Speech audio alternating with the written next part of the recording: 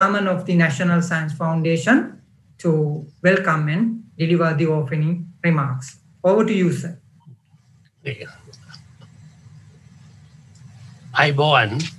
Good morning, good afternoon, and good evening.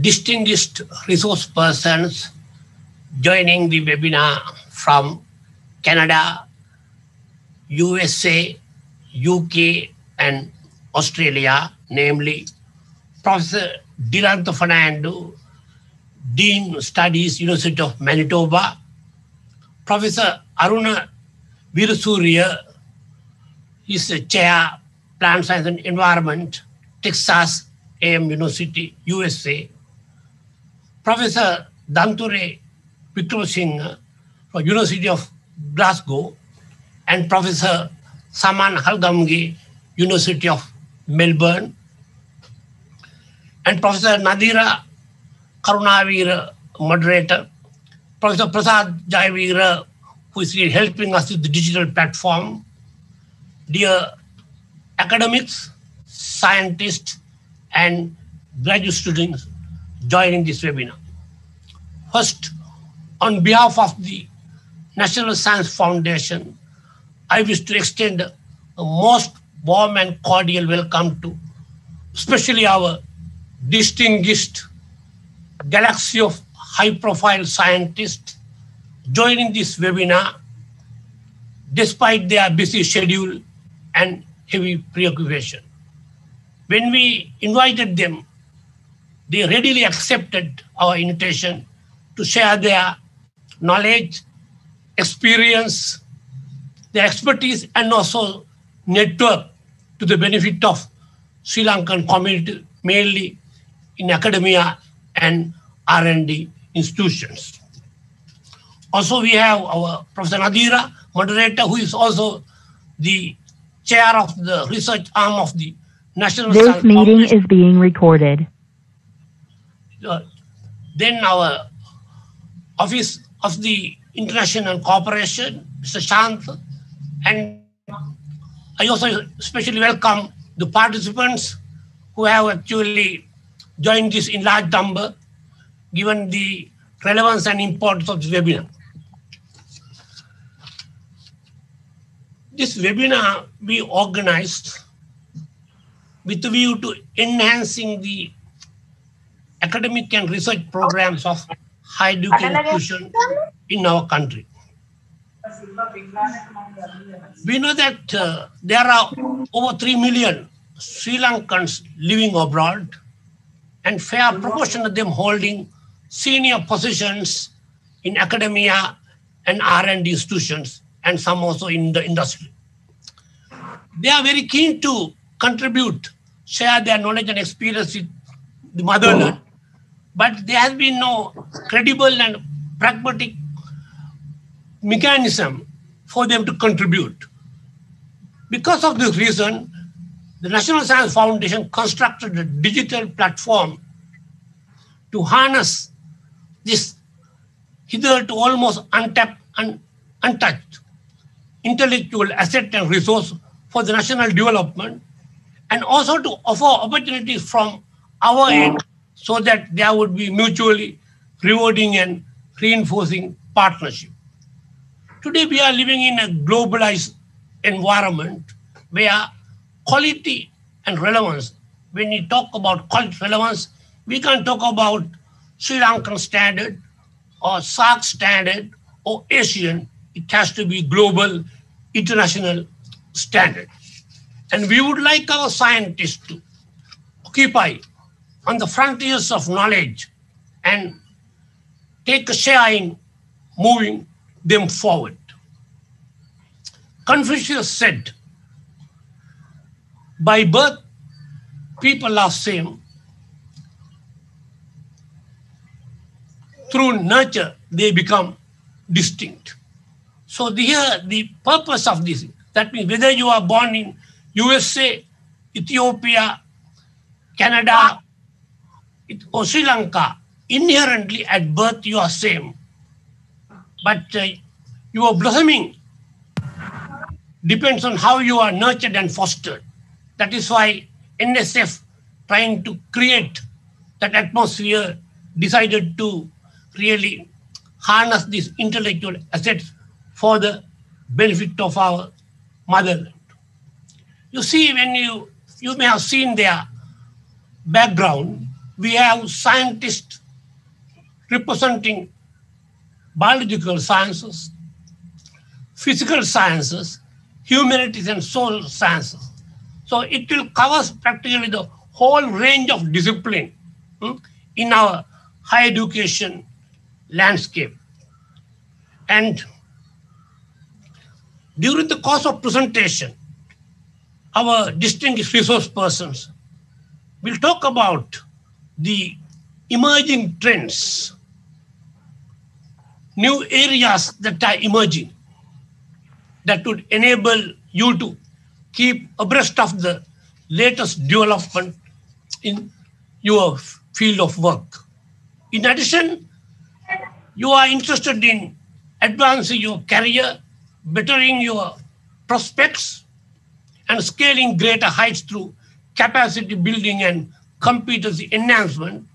So in the course of their deliberations, delivery, they would also share their knowledge and experience and also talk about opportunities that you could really embrace in order to scale greater heights, maybe opportunities about higher education, maybe collaborative research, joint academic work, or maybe sabbatical positions, conducting joint seminars, or requesting them to conduct certain courses, webinars on special topics. This is a whole array of areas open. They will touch upon, and our participants would be able to really, during the course of discussion and through the chat box, to present their questions to the speakers.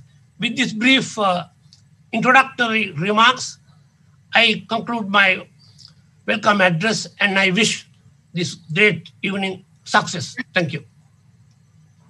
Thank you very much, sir, for enlightening the scope of the digital platform and purpose and the opportunities available at a glance. Thank you. And the next item is I'm going to do very briefly so far the achievements made with regard to NSF digital platform. I will touch upon very briefly. We have completed the development of the digital platform, almost 99%. Fine-tuning are there, but the environment is not conducive for launching. We will do it once the environment becomes conducive. In the database, in the back end of the digital platform, there are more than 750 expatriates registered, representing leading universities from around the world, eminent expatriates in wide array of disciplines from life sciences, engineering, management, social sciences, and also emerging interdisciplinary sciences such as nanotechnology, artificial intelligence, IoT, robotics, data science, and etc., etc. So we have a huge talent pool to tap for the advancement of our country innovation ecosystem. So we have identified group of expatriates who engage actively in research addressing the national high priority concerns in our country as well as in the regional relevance. So we can do the matchmaking for synergy creation. We can connect them with our Sri Lankan research groups. We have already requested our university system and R&D institutions submit your request pertaining to the international collaboration, maybe remote supervision. Your interest, tell us so that we could do the necessary facilitation. I'm happy to highlight that we have been already receiving many requests. We are doing the partnership building.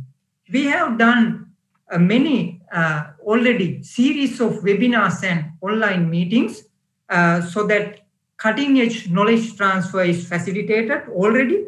To mention two webinars, one on, as you all know, salinity is a problem with the compounding effect from the climate change. So addressing with the issue, we have organized one webinar, which was held on 31st May. One of the leading expatriate, Professor Jayant Obesekara, Sea Level Solution Center, Florida Institute of University, USA. He participated and he shared his best practices and cutting edge knowledge to mitigate and cope up with the salinity problems. Then we organized one another webinar jointly with IESL and the SLAS on writing targeting high impact journal. I have to highlight there are 765 participants, including young researchers. So we hope our visibility, Sri Lanka's visibility in the global presence of high scholarly journals, article publications will enhance in future. So I won't take much time. Apart from that, we have young engineers around the globe who excel in engineering field, young researchers. There is one design engineer in Boeing, one young engineer in Rolls-Royce, who have provided the leadership to establish the largest airplane repair center in Florida, USA, I think.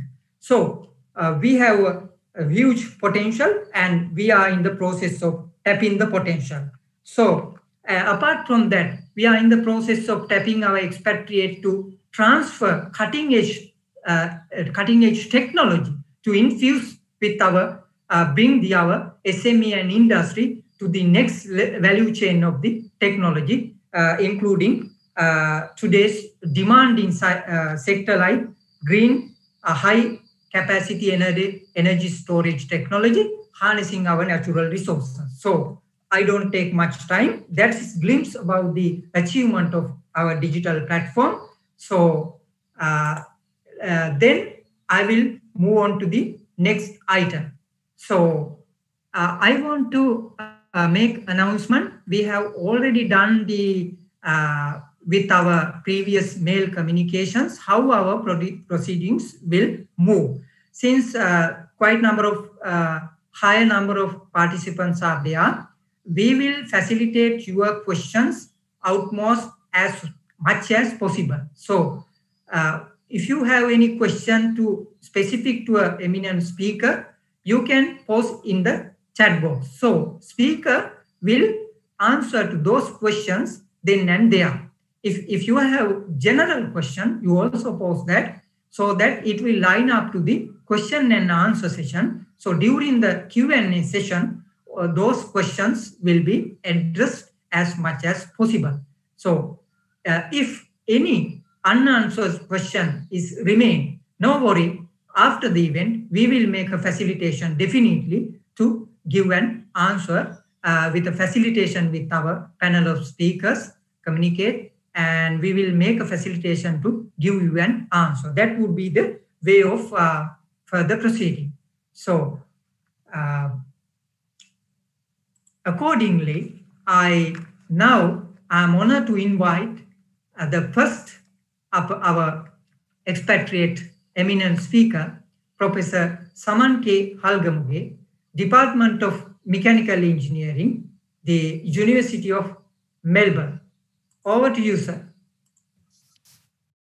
Thank you very much, Mr. Shantasiri, and thank you, Professor Ranjasena Ratna, for inviting me. And Aibuan, Vanakkam, and good afternoon. So while I'm sharing my slides with you, let me also congratulate National Science Foundation on the digital platform. All right. Can you see my slides? Everything okay? Yes. Okay.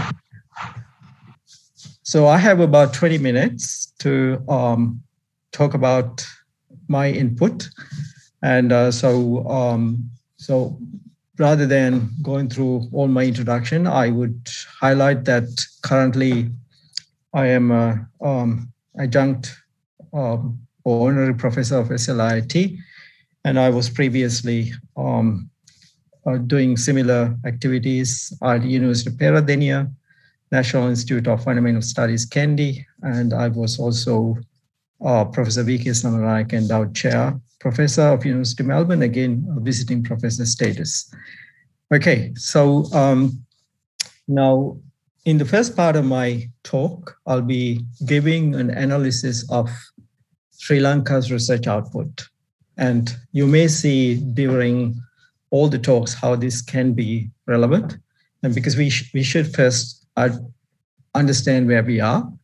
But this is given not to discourage anyone, so or to insult anyone. So, but that is from a major database, and if you have heard of Scopus, and which is currently being used in many ranking bodies, and so because it has a really good coverage of science and engineering, and mainly.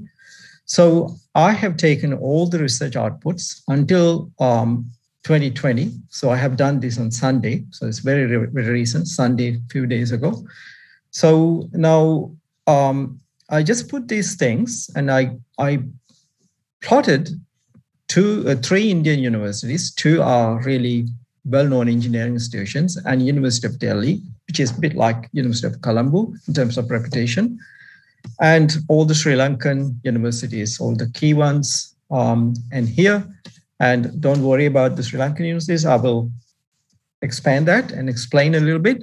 But first of all, we have to understand that even though some people may look at Indian universities not so positively, and they are doing pretty well, some of them, not all of them, but some of their key universities are doing extremely well, especially in comparison to Sri Lanka. So these are scholarly outputs in this index database, and which consists of journals plus some conference proceedings as well.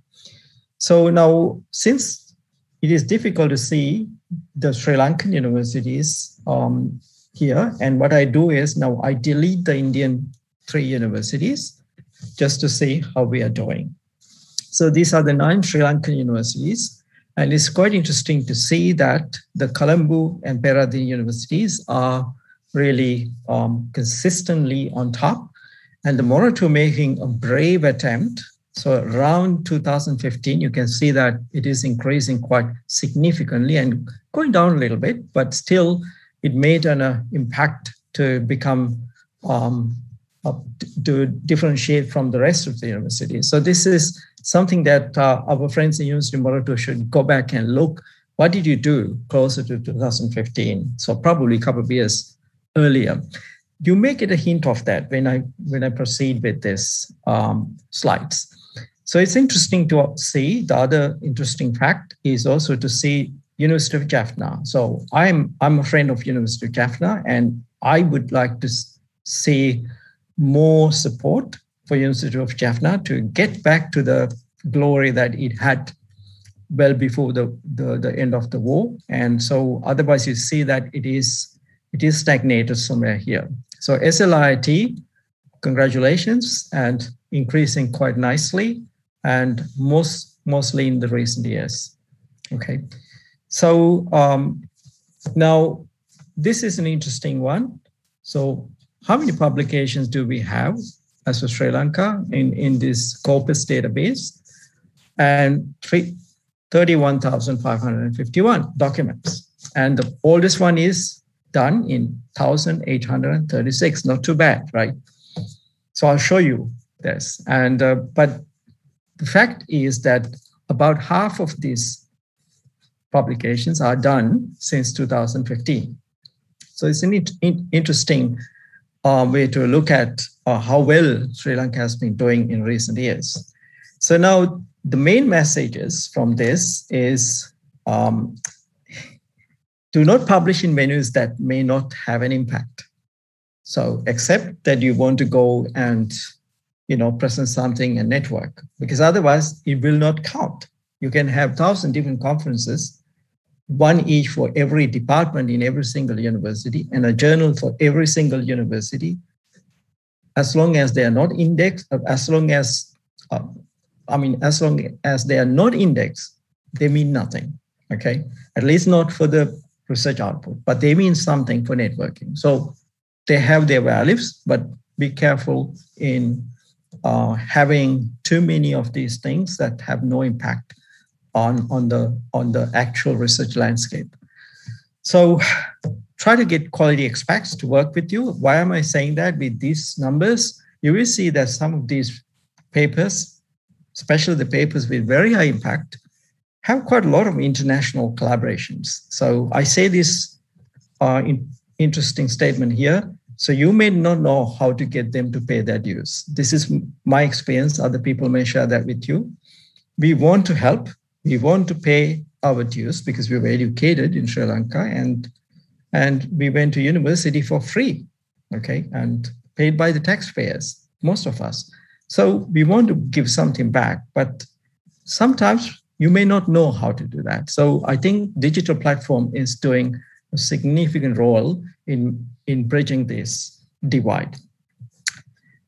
Collaborate with quality colleagues in other Sri Lankan universities. You have really good colleagues in Sri Lankan universities, but one university has to go and talk to colleagues in the other university.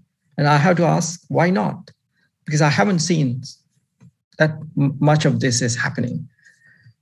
All right, most experts may like to help institutions, and this is why we help individuals, right? But our actual goal is to help universities, institutions, and in brief, Sri Lanka. So way of doing that would be to help individuals. Okay, so now I get back to my analysis here.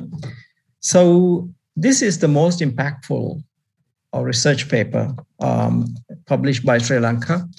And so the reason I'm saying that is two things. The number of citations, that's one way to look at it, but there's another way to look at it. This is very important. Some of you may not know that. It's called field-weighted citation impact.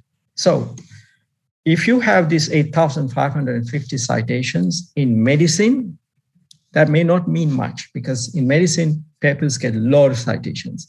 But if you have the same in an area like this, it means quite a bit. And this is what the field-weighted citation impact tells you. If this number here, field-weighted citation impact, or FWCI, is less than 1, that means your paper is below average, okay? So try to publish papers that will get this better than 1 FWCI, and then you are making a contribution to Sri Lanka. Otherwise, you may not, okay? So again, now this is probably of interest. So, okay, I can see some, maybe I try to clear this. Okay, where does that come from? Okay, so now can the moderator clear up these yellow lines on the screen appearing, if possible? Yeah, but I continue. So this is the oldest paper published by Sri Lanka. So it's quite interesting to see. And so Colebrook, you probably have heard of Colebrook Commission. So he published this paper in 1836. And this is quite interesting and the topic of it. And so now this is the old publications that Sri Lanka has published, little over 31,000 in this indexed database, which is quite commonly used. So you may or may not like the fact that your paper is not there. But the important thing is, the truth is, the world is looking at the country through these databases, and they rank your universities based on these databases. So whether you like it or not, and this is the fact. So you may not like me for saying this, but I'm the messenger, okay? So now, interesting thing, if you look at the subject areas versus publication numbers, so you can see the medicine is quite good, over 9,000 papers, engineering, agricultural, biological sciences, computer sciences, and so on. So now I want to move from this slide to a slide that shows perhaps the the more recent, the last 5 to 6 years publications. Where did Sri Lanka publish in the last 5 to 6 years?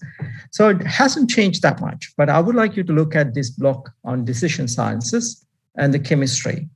So what happened is, as you know, the AI and decision sciences are quite popular, and therefore you can see that decision sciences became more prominent and relative to chemistry if you look at the last 5 to 6 years. Otherwise, the major areas that we are publishing hasn't changed that much, right? And there are changes. I mean, but for the purpose of this talk, and it is good to see there's some consistency and in the areas we publish. And then this is about the number of publication versus the year of publication. So it's quite interesting to see that that there's a steady increase. Okay, I mean 2021 is still not over, so therefore please ignore the number for 2021.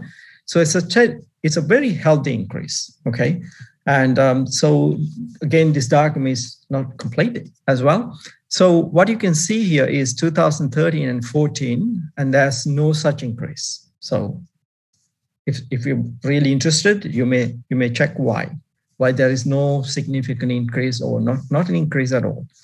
So why is it the case? So there's a lot of data that you can use to analyze the research landscape of a country as well. So now, what are the countries Sri Lanka collaborate with?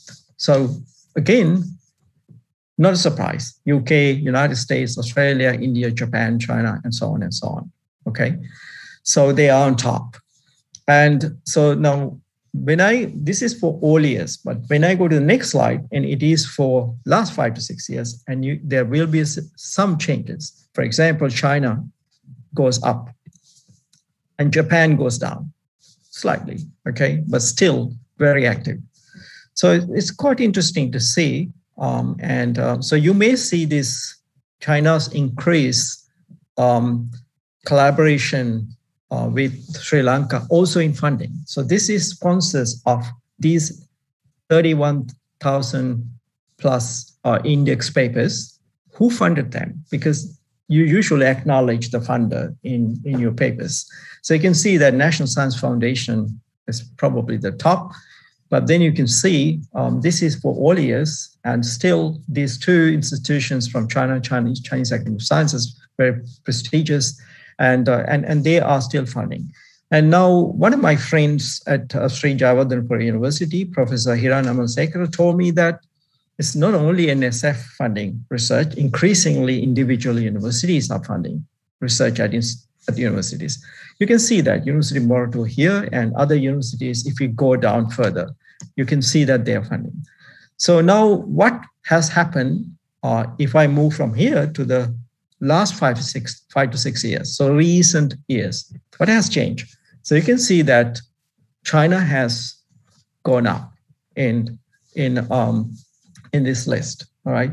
So this is interesting, and this is this is reflective of our collaboration patterns, and because if you collaborate with someone and you get funded as well, and or it may not be you who get this funding, it may be your collaborator who is acknowledging this funding organization as well.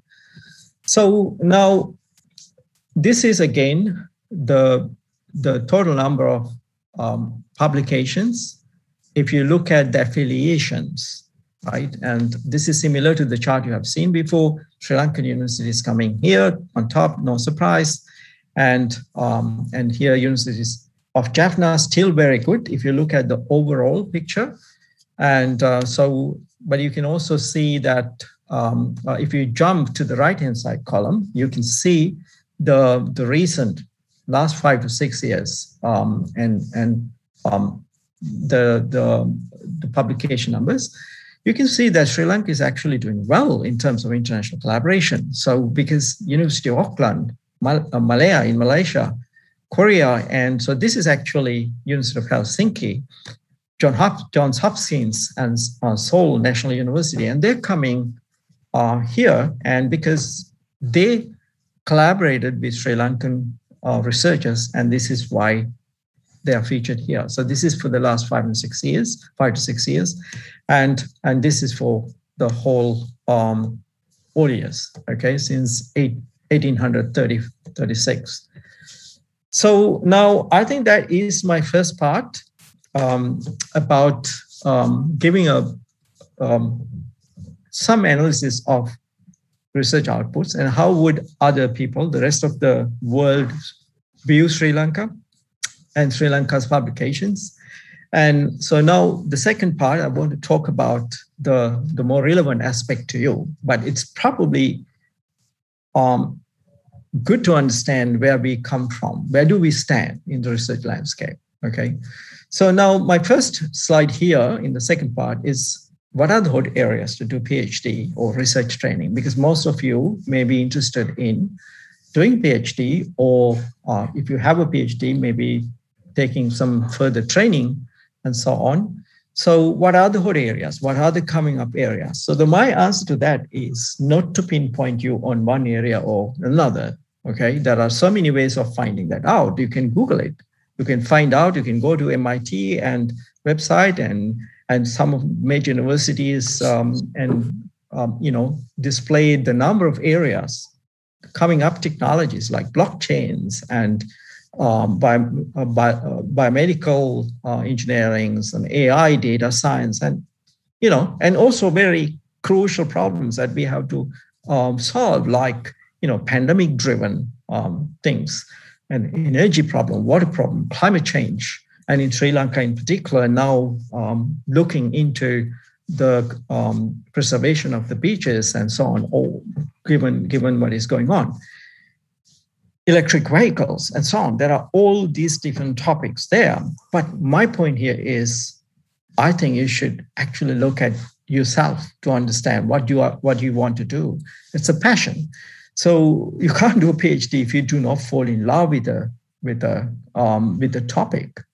So and that should be the major criteria. I mean, I will never be able to do a PhD topic for myself if I don't like that, if I'm really not passionate about it, right? If I cannot think about that topic when I go to bed, okay, when I sleep, and so on. So that is important. And then the important thing is to find the right group to write to, and be prepared to write to many, sometimes not to get an answer. So I talk about that later, and I tell you why you don't want to get an answer. So now popular recently is also joint PhDs, right? And many Sri Lankan universities are offering that. And maybe you can do this joint PhD, and that means a couple of years working with a Sri Lankan supervisor in Sri Lanka and another couple of years working overseas with overseas researcher, and you get a PhD jointly offered by 2 institutions. Okay, that is possible. And do a PhD in Sri Lanka University, right? At the moment, and given the pandemic, you can't go travel as much. And so maybe that is an option. And what matters most is the quality outcomes, right? And that is very important, regardless of where you do your PhD. What people will look at is what is the outcome of your PhD thesis? What are the publications? What are the patents? Okay. What did you develop? Did you implement it? And that sort of outcomes. Okay. The second detailed slide I have here is, what do you do if you do not have the CV required and you think your CV is not good enough? Never give up. I did not have the CV required to do what I want to do. And took many years for me to get there. First thing is to understand where you stand. Where are you? Okay. And what is your country's research profile? What is the research profile of your university? There's nothing to be ashamed of, because from wherever you are, you can get to where you want to go, right? You just need to be truthful, find out, and then invest your time. Understand your potential. Pandemic. So what are your options? Okay, there must be options available. What are they? So choose the research group, an area, and the university, as opposed to choosing the country. Unless you have non-academic reasons to go. Okay, so these are popular countries and all have some excellent universities. Check the rankings. And once you get a PhD, don't say that I have a PhD from Australia. Just say the PhD from University of Melbourne or whatever the university's name. So that matters, okay, not the country. So you write to potential supervisor, host, and you do not get any reply. Why? Few reasons I can think of, right? So we usually get so many emails, right? And I usually try to answer every single one coming from Sri Lanka and so on. But sometimes I may miss it, right? Supervisor is genuinely busy. One reason, there is no vacancy, right? Team is full, and so it's possible that you won't get an answer. Your CV is not good fit. Another reason. And fourth reason is your mail did not reach the supervisor host, which you wouldn't know. So all possibilities are there. So it's okay to send another email with a different subject heading or forward the same email and change the subject heading saying that I'm writing to you again. Nothing to lose, okay? Never give up. So the third, the slide I have here is how do you embed yourself in research culture in Sri Lanka or far away? It doesn't matter where you do it. So you have to do your homework, okay? If you come to Australia, if you come to University of Melbourne, where I work, the cost of recruiting a PhD student is this much, $265,000. So the question is, what is expected of you, okay? Why do they invest this much money in you, right? And so prepare yourself to be that person, okay? So it's important to understand this, this scenario. Talk to your dedicated senior researchers in your Sri Lankan university and seek their views. And talking to younger staff who have done their PhDs recently and came back to Sri Lanka or did the PhD in Sri Lanka itself, talk to them. It's important because they have the most recent experience about the PhDs. PhDs do not stay the same. It changes. In 5 years, if a student comes to me and this person will be doing a different PhD than today, it changes so rapidly. The way it is done, the tools available and expectations, everything changes, okay? So talk to them. Read research papers with high citations or high field weighted citation indexes and attempt to do some research inspired by those papers. I have seen people doing it, okay? So people actually do this stuff before they contact us. They say, we took these research papers and we did this nice little thing. So what do you think about it? So I'm more interested then, okay? So there are no excuses in technology, engineering, computer science, and also physics, maths, and so on, the areas that I am talking about. Archive.com, papers are free. Google Scholar, you have access. So develop yourself to be a critical person. That is the opposite of always being a yes, sir, yes, madam person. Doesn't mean that you don't have to be polite. You still have to be polite to your teachers, but you do not have to agree with them all the time, okay? Be a formidable detective. That is essential if you want to do research, because you do not agree with the current state of affairs because you want to question them and you want to find new things. So that is so much important attribute to have if you want to do research. Improve your communication skills. This is not about English. This is beyond learning a language. My rule of thumb is I ask, are you good in Sinhala or Tamil or whatever the language you speak? So I ask the same question from other students. If you're good in your mother tongue, excellent in your mother tongue, I think it is a good sign that you will be good in this communication thing related to research. Okay. So now I'm going towards the last couple of slides, and this is my last detailed slide, I hope. And mine also as an expert, my experience. I work with smart students, absolutely super smart students, and good administrators. I work with UGC, Minister of Health, Minister of Higher Education, several VCs teams, just good people. In academics, wonderful people. You do have excellent people, okay? And some sharp politicians, I should say, although I like to avoid them. Okay. And I think a few days ago, I wrote to an MP in Sri Lankan Parliament, quick text, or not text, actually message, and I got a reply within hours. And then I wanted a document, and that document came today, okay, on email. So it's very different. You have to look for them. Some of them are very sharp, okay? So now, sorry, I haven't finished it. What can we do as expats? We listen, understand, and appreciate, okay? It's an unequal playing field. My colleagues at Sri Lankan universities tell me, not enough research funds, not enough good local students willing to do PhDs. Research culture is not that great. Politics. Well, I ask myself, why do all these sound familiar? Do you think we have a level playing field? Sorry for spelling mistakes here. So do we have a, level playing field? No, it's not a fair world, but we have to work out a strategy, right? We shouldn't give up. We have to work out a strategy. We do that, and you have to do that too.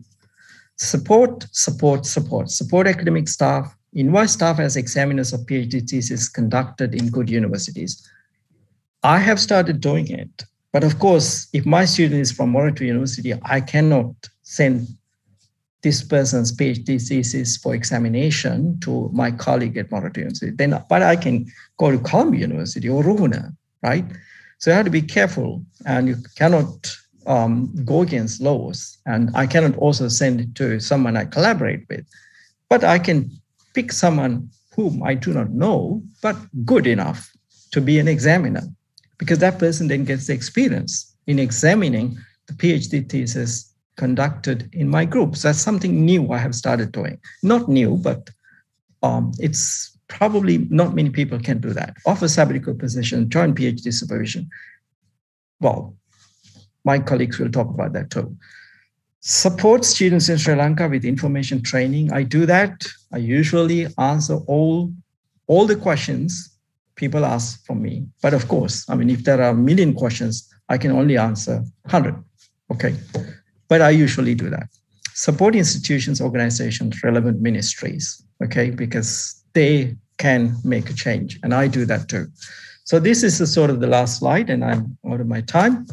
So these are the 5 out of 20 PhD students I trained in my group. 20 Sri Lankan students. I trained about 50, and close to half of them are from Sri Lanka, and 5 of them went back to Sri Lanka because when they came, some of them were already staff. So 2 in Peradeniya engineering faculty, 2 in Moratua engineering faculty, and 1 person in Ruhuna computer science department. So interesting. I put their names here. So, and these are the current students. And these top 3 are postdocs. That means they finished their PhD. Rajit has just submitted, and but all got jobs. And there are 4 students still doing their PhDs, and there's another person joining in October and starting virtually in Sri Lanka. So it's possible to start there virtually and then come to Australia when travel is relaxed. And then there are 3 very top students in the list, waiting list to get scholarships. And we do other things than work. So this is the, the New Year in April. So we had all New Year festivals and all the games and in the university, inside the university. So you can see that here.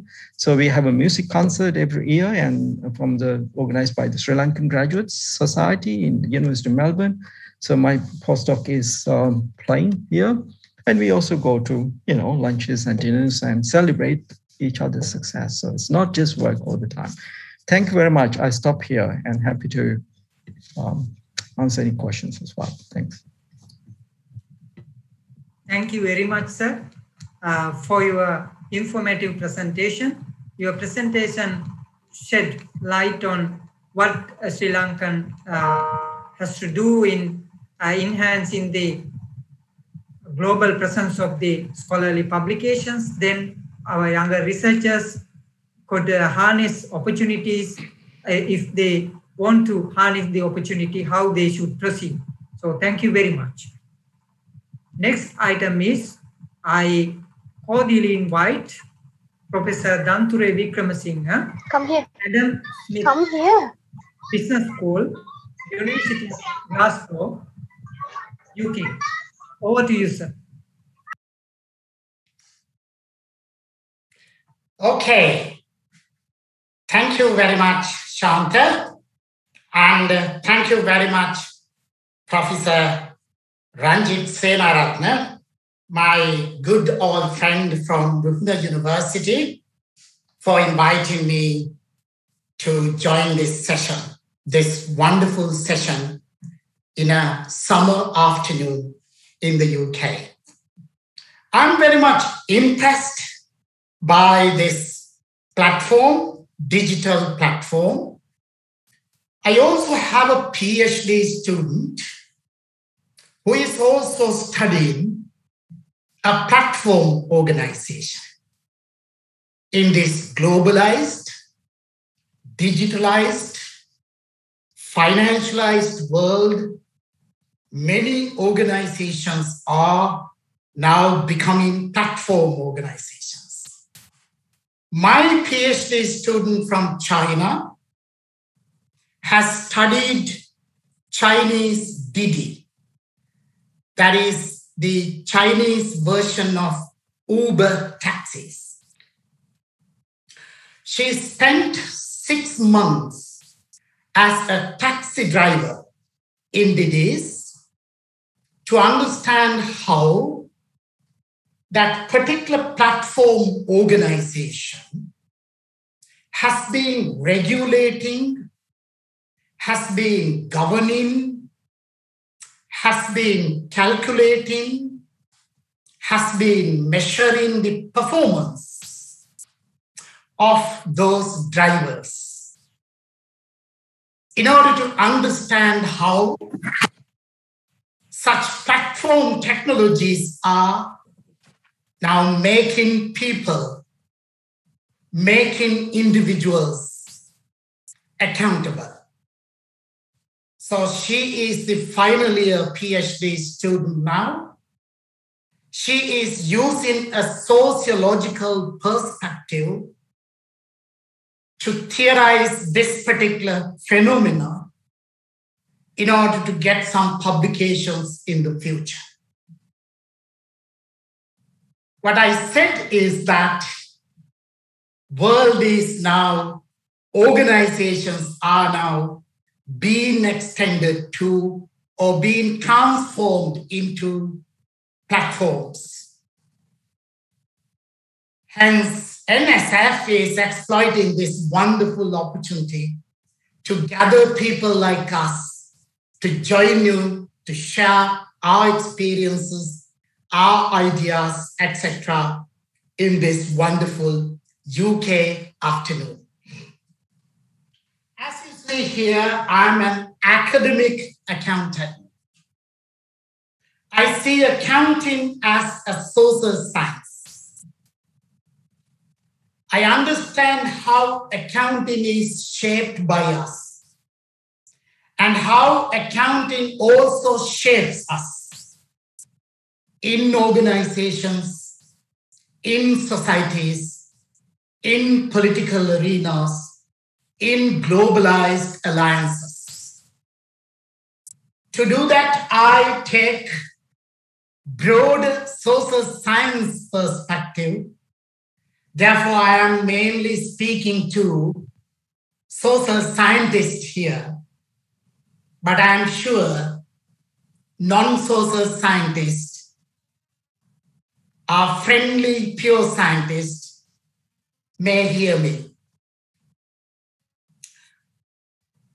By social sciences, we mean a particular ideology, a particular set of interlocking ideas which explains the world where we live. As an academic accountant, taking a social science perspective, I mainly follow the writers such as sociologists and political theorists. Unlike many other social scientists, I use ethnographic methods, broadly defined, in order to theorize the social. In doing that, we are, as social scientists, trying to explore big questions. How are we institutionalized? How are we established as a society? How are we organized as people? That's a big sociological question or social science question. What are the underlying conditions in this process of institutionalization or deinstitutionalization and reinstitutionalization? Sorry, I'm using that language of social scientists. And how can we explain these things? Because prime responsibility of social science researchers is to explain the social world, not to provide recommendations to solve practical problems. That is the consultant's job, or that is the policymaker's job, or that is the politician's job. But as academics, we explain something theoretically to make a tiny incremental contribution to an existing debate. That is what social scientists do. I am in the Faculty of Social Sciences at the University of Glasgow, a very old university. It was founded in 1451, over 600 years ago. Father of economics, Adam Smith worked here in the 18th century. When he was writing these sentiments, moral sentiments, then the wealth of nations, he was in Glasgow. In our faculty, we have several schools. Our university is a collegial university like Oxford, Cambridge. Therefore, our faculty is called College of Social Sciences. And I am in the Adam Smith Business School, one of 6 schools in the College of Social Sciences. Unlike in Sri Lanka, we don't have management faculties. We are all in social science faculties because management is a social science. Yes, definitely a social science. In Sri Lanka, education is hierarchically organized. Science faculties are better than management faculties, and management faculties are better than arts faculties. So it is not the case here in the UK. We are all social scientists. Be a management researcher, be an accounting researcher. In our faculty, in 2021, we have recognized these 5 themes as emerging, significant, important research themes, not research topics, research themes. Sustainability. If you are an accounting academic, you can study sustainability. If you are an economics student, you can study sustainability. If you are a historian, still you can study sustainability. Issues of sustainability, how the discourse of sustainability governs us now around the world. Sustainability idea, sustainability discourse is everywhere. And addressing inequality. We are now in an extended capitalist world, which is known as a neoliberal world, which continuously produces social inequalities, as social scientists argue. Therefore, we are trying to address these things from various perspectives by using variety of technologies and ideas, such as corporate governance, again, sustainability, again, risk management, etc.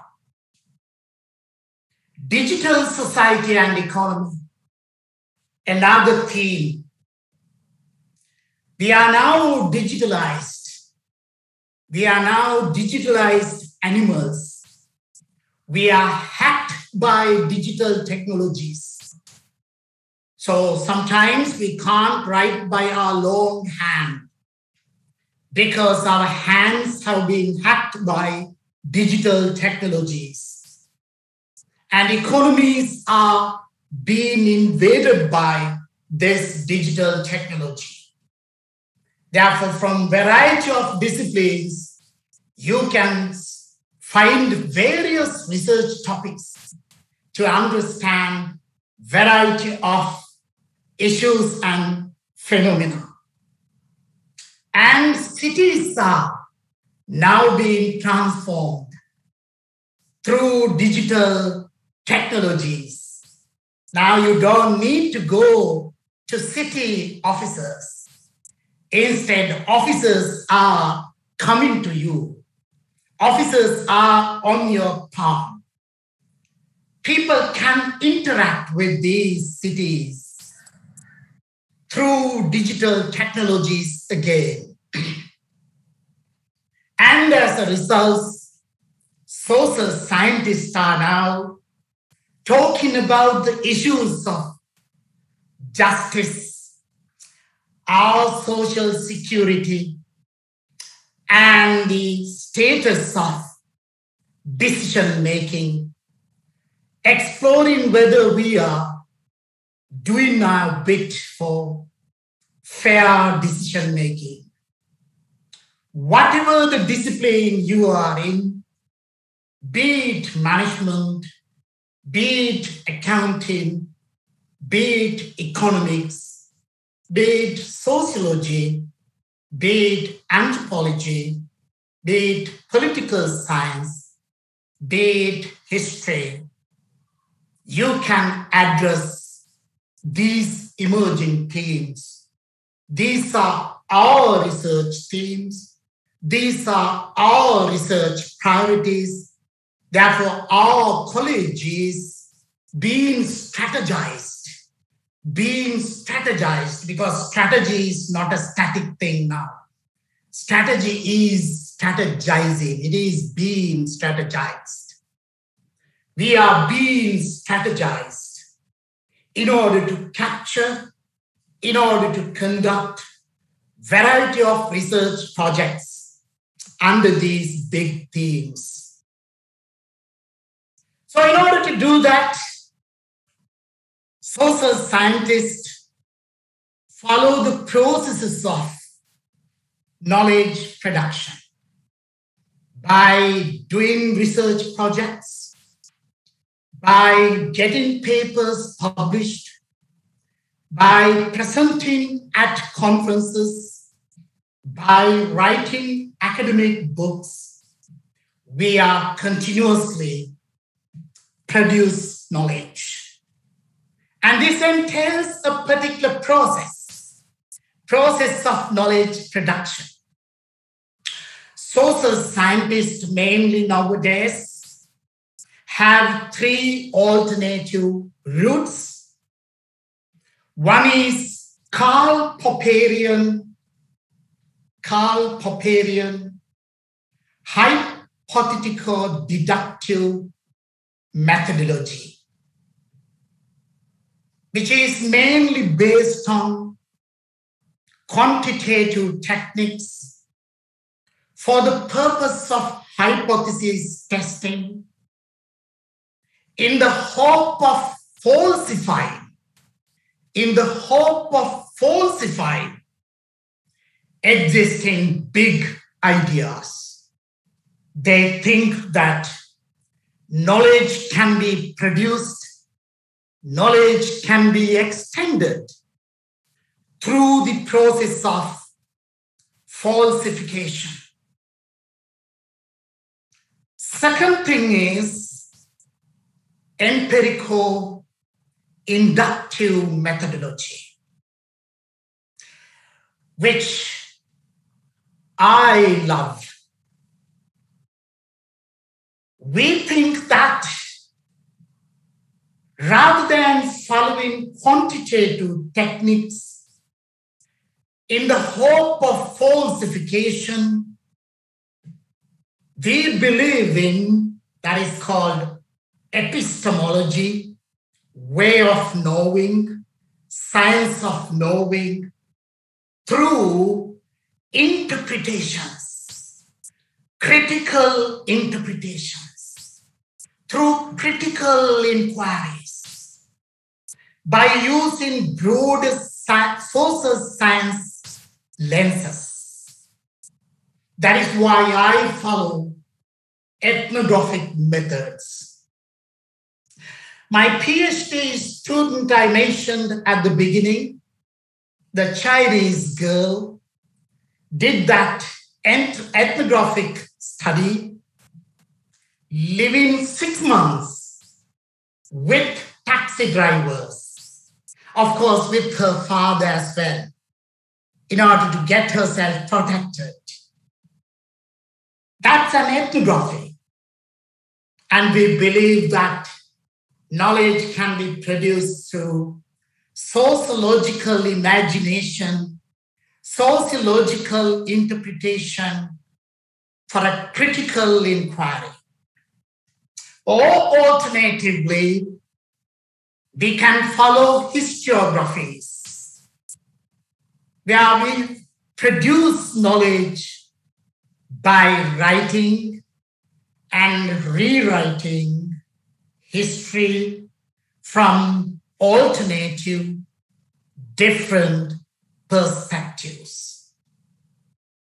One of the things I must mention here over this slide, I'm the program director in PhD in accounting and finance at the Adam Smith Business School here in Glasgow. I'm the person who reads hundreds of PhD proposals every week, coming from various countries around the world. When I get an application from Asia or from the Middle East, 99% it is sure. It is a quantitative research proposal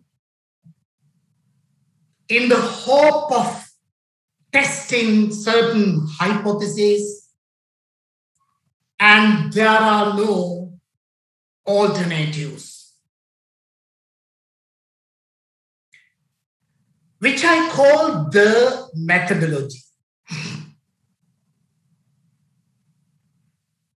In many social scientists in those countries think that the methodology is the methodology given by the God.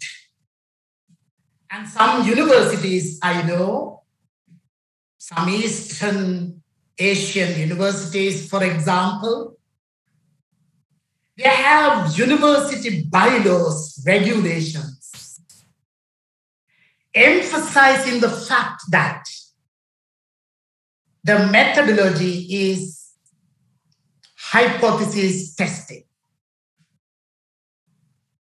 But in the West, in Europe, and in some or many Australian and New Zealand universities in the social sciences, I know accounting departments, business schools, they are working beyond the methodology in order to understand the social through interpretations, for critical inquiries from the lenses of social sciences, in order to produce interdisciplinary research. For example, if you want to have a publication with a medical researcher, still you could actually take a sociological perspective. For example, in the pandemic time now,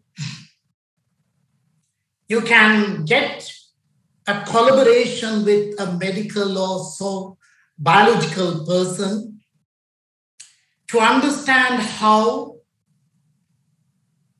pandemic is being governed not only through medical technologies, biological technologies, but also other political governing mechanisms, which are differently organized, which are being differently institutionalized in different countries. For example, recently we quickly published a paper exploring how South Korea managed to stop pandemic at a particular time using big data analytics, which is a technology, through the democratically institutionalized governing mechanism in the country. But we use anthropological, ethnographical, qualitative methods in many good universities in the West, in the social sciences. Many accounting students in my department, for example, do qualitative ethnographic case studies while using sociological, anthropological perspectives in order to explain, in order to theorize their findings. And as researchers, we are governed by a government institution or government system, which is called REF, Research Excellent Framework. Every 5 years, we need to submit up to 5 research outputs for this government's review, this government's examination, REF exercise.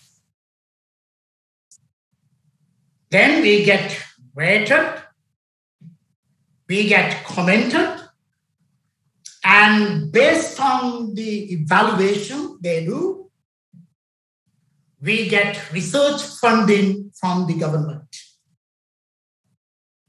Therefore, we all are engaged, we all are busy producing high quality research. According to the REF, research excellence framework in the UK that applies to all sciences. Quality means originality, significance, and rigor. When you get a paper published, the findings must be original, the argument must be original, the analysis must be original, the message must be original compared to previous studies in the chosen stream of research. And it must be significant to our time now. For example, in the pandemic world or in the post-pandemic world, under the new normal, we may address most significant questions in order to see how our future world can be reorganized, can be reinstitutionalized according to the rules of the game permeated by the pandemic experience. Therefore, in many senses, in every sense, your research must be significant. Significant to the area, significant to the practice, significant to the policy, significant to our time now. And it must be rigorous. The methodology, the ontological assumptions, the epistemological strategies must be by all means rigorous. When we review papers for journals, we see whether this is rigorous. Hence, quality is not just a jargon.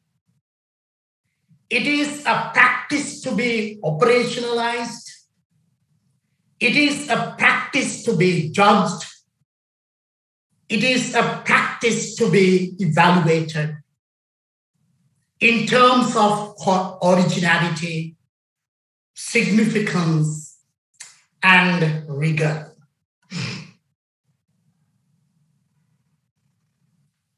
As the organizers of this webinar asked us to share with you how we could help you as expatriates, how we can be impatriated through this technology of platform organization, digital platform. When I come to Sri Lanka, I always get invitations from various universities to give some seminars, workshops, presentations.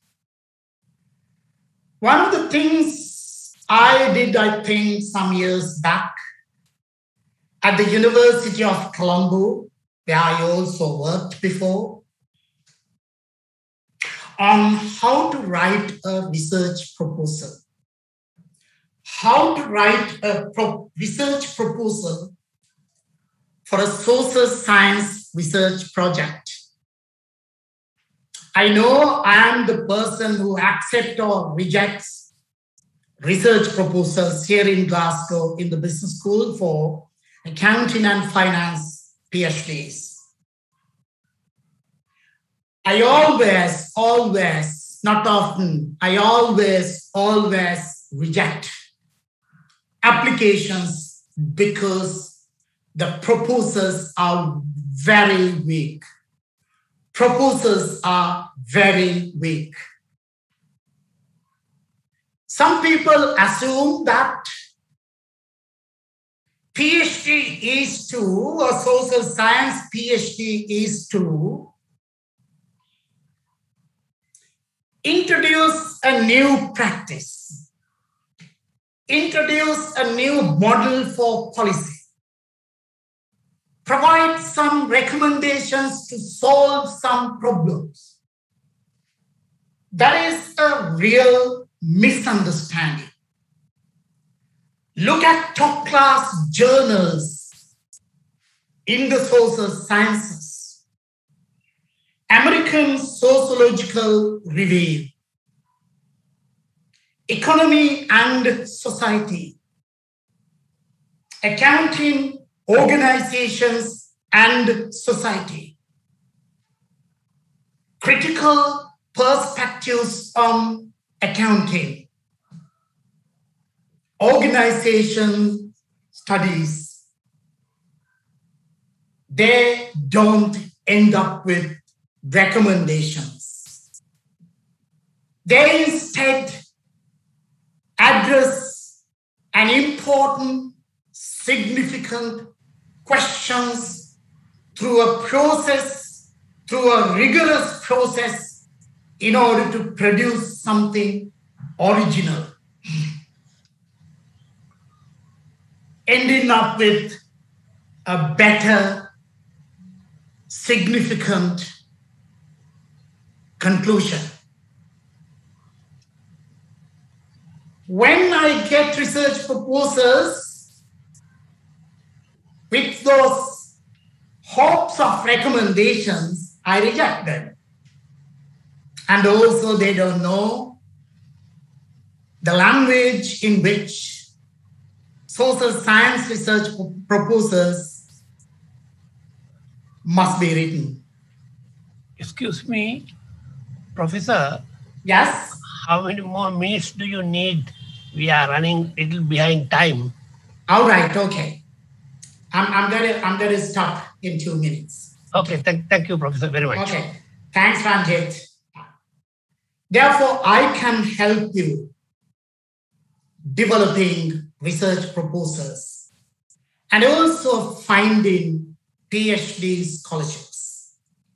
For example, recently I arranged a scholarship for a young academic from Jawadhanapura University to do a PhD with me at Glasgow. And also I can help you do interdisciplinary journal publications with other scientists, other social scientists from other departments.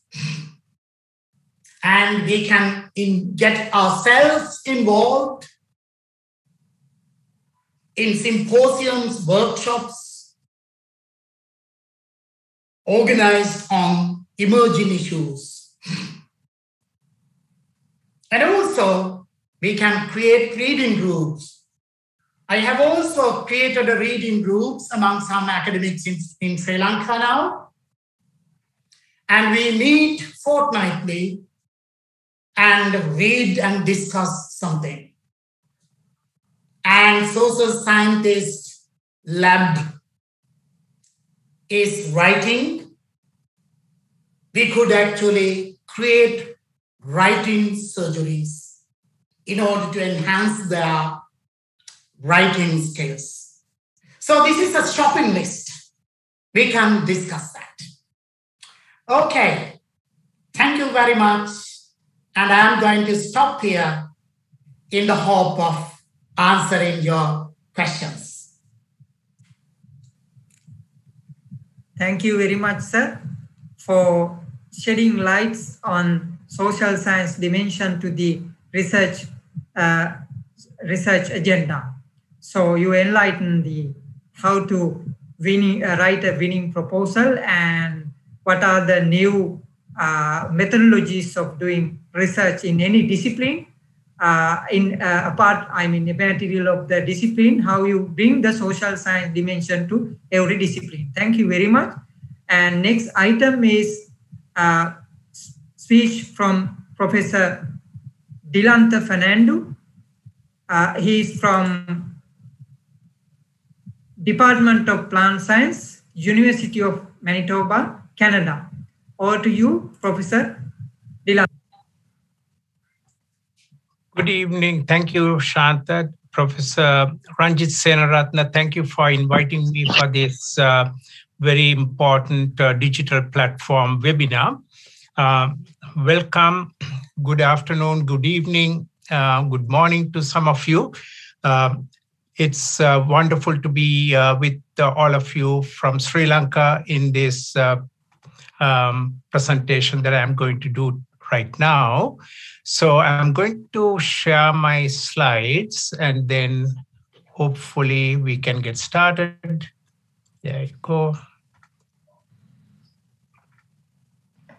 Okay, so just wanted to make sure that I can see everything. Yeah, so so today you have already heard from Saman and Professor Danture about how Sri Lanka can advance in sciences and make an impact.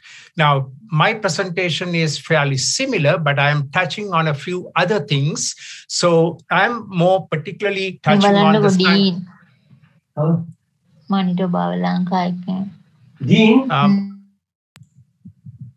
Please unmute others' mics, audience mics. Please unmute.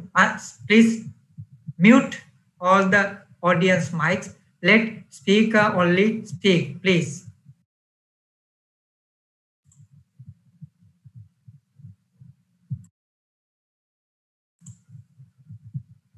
Professor Dilantha, you need to unmute the mic, Professor. Right, okay. Right. Okay, thank you very much again. I hope you can hear. So my presentation is going to be on the science and technology advancements for food security and environmental sustainability, something that is being spoken of very often today in Sri Lanka. So I'm pretty sure you'll have questions and my presentation will make sense as I move along. So just wanted to give you a snapshot of where I started.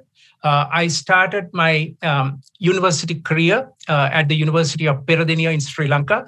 As Professor Saman mentioned, we all got a great education thanks to most of our professors and mentors. And I should thank them profusely because that particular education took us to where we are today. Of course, our parents, and of course, the colleges that we went to. But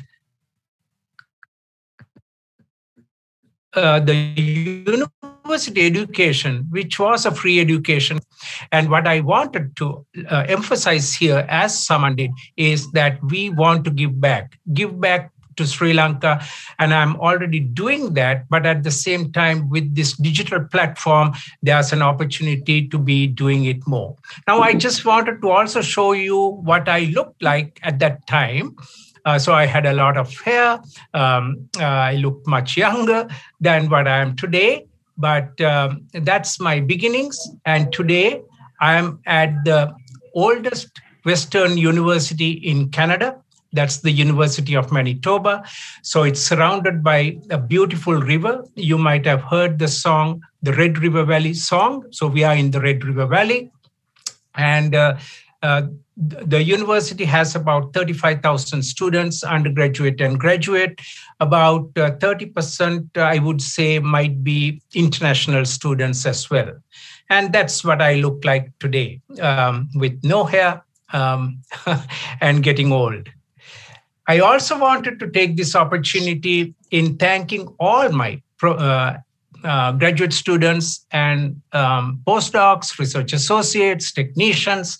But in particular for this presentation, I wanted to thank the graduate students from Sri Lanka. Without their work, without what they have done, my success story would not be a success story. So I always attribute my success to the work that graduate students do. And that's why, as Saman and Dan mentioned, we are looking for the best. We are looking for the best to be brought to our labs so that they gain an experience, but also we get a lot of good work done and good publications. So Chami Amrasinghe, Sarangi Atukorala, Professor Saman Abhisinghe came as a visiting scientist to my lab. Rasani Padmatilaka is a PhD student at the moment. Sachitrani, Arshani, and Anuradha, they are all master students at the moment. And in 2022, April, Vinuri Veerasinghe will be joining my lab. So again, you can see that we do try to attract the best, and we try to do that early so that we coordinate and collaborate with that particular student much before they come here, so that they are aware of what they are going to do and how they are going to contribute to the program. Now, as I said, I wanted to touch on how to succeed in research. So I think there are three main points that I wanted to make. By working towards a need, that's number one. By working towards a goal, that's number two. And for working for food, culture, and the health. So you have to bridge and think about all these at the same time. Otherwise, if you are thinking only about productivity, you might neglect the environment. So you have to really think about all this when you are thinking about research. Now, one of the main success stories of the University of Manitoba, there are many, but I wanted to touch something in agriculture. I would ask people who are not muted to please mute yourself because it's disturbing the presentation. Can you please mute yourself, please? So one of the biggest success stories, which is right now yearly bringing about 30 billion Canadian dollars to the Canadian economy, is the canola crop. So it's the number one cash crop. It's not wheat, it's not barley anymore. It's the canola crop because it's the most desired edible oil in the market in the world. And the father of canola is from my department at the University of Manitoba, plant science, Professor Baldur Stephenson. Unfortunately, he has passed away, but he was the father of canola who developed the canola crop. The name canola comes from Canada plus oil, that is, which was developed for the first time in Canada at the University of Manitoba, but now it's a global crop. And the reason for this to be so important is because the work that I do with the breeders in pre-breeding and breeding for disease resistance is so important for the crop to get to the market or to the grower. So the Canadian government recognized the contributions that we had done and came up with a Canadian stamp for commemorating some of the excellent work done by the canola group at the University of Manitoba. So why is canola so important? You can see, I'll just only mention about the most important part. It's very low in the saturates, so it's good for your health. And also it's really good in the monounsaturated fatty acids that are good for your health. So this is part of the reason that the canola industry has become extremely important in Canada. And one of the things that, as I said about the need and the goal, you have to also think about when you do research, data should move to recommendations to use on the farm. So I'm using a quote from Dr. Rob Fraley, who gave a talk at Grow Canada in 2017. He was a World Food Prize winner, Biotechnology Heritage Award winner, and National Medal of Technology winner. He was the former executive vice president and chief technology officer at Monsanto before he retired. He always believed in data by itself is useless unless you can turn it into recommendations to use on the farm. So we have heard a lot about publications, but I will go beyond the publication part. Publications are very important and high impact is very important. But beyond that, you have to have an impact on the work that you do in the for the people that you work. And in my case, it is to the growers, agriculture sector. So that has to reach. Now, also, as I said, the goals and the needs have to be met according to what you want in your particular country. For example, Canada. Canada has a population of 37 million. It's the second largest country in the world. And therefore, we have lots and lots of acreage to grow crops.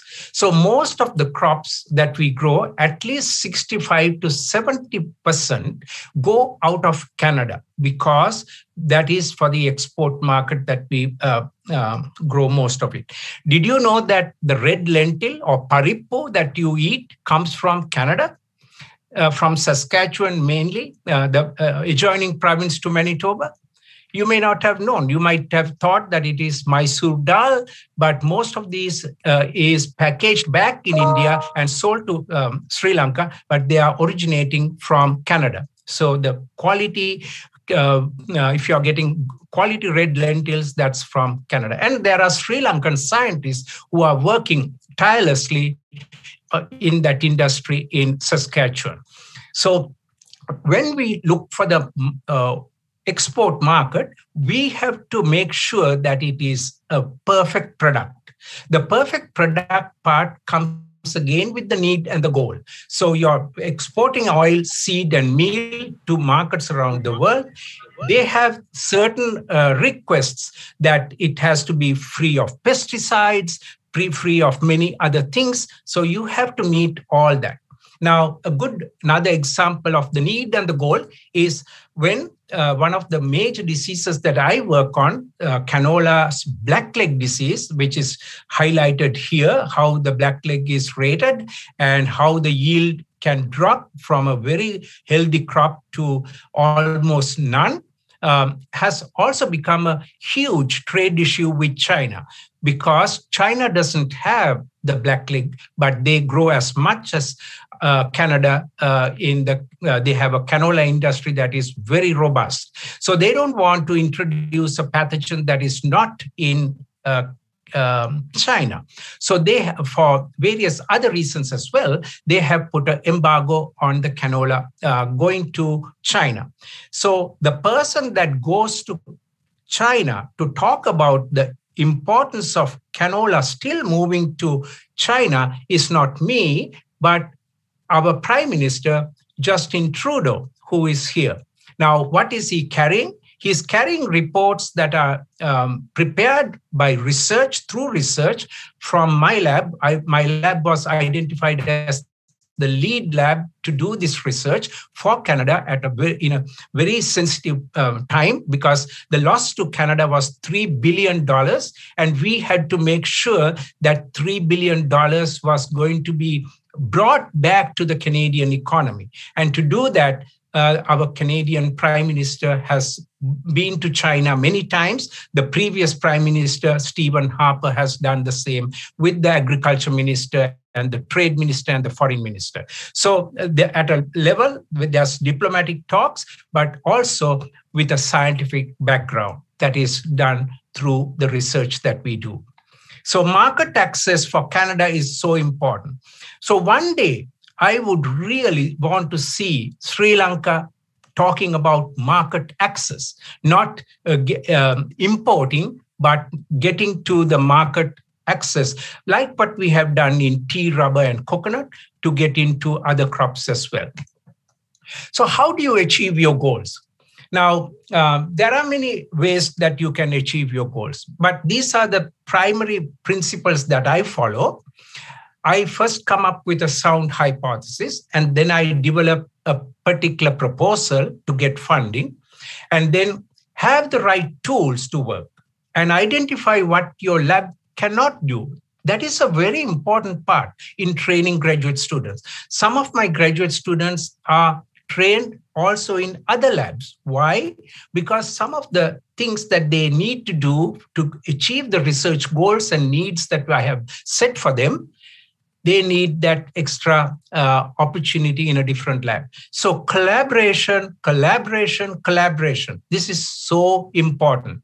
And one of the things that I want to emphasize is it is high time that Sri Lankan universities collaborate within Sri Lankan universities, between different groups, different universities, different departments. All that has to happen to be successful.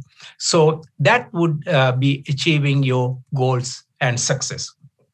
So to get to those goals, how do you, so for example, in agriculture, the primary thing that comes to your mind is how do you increase yield?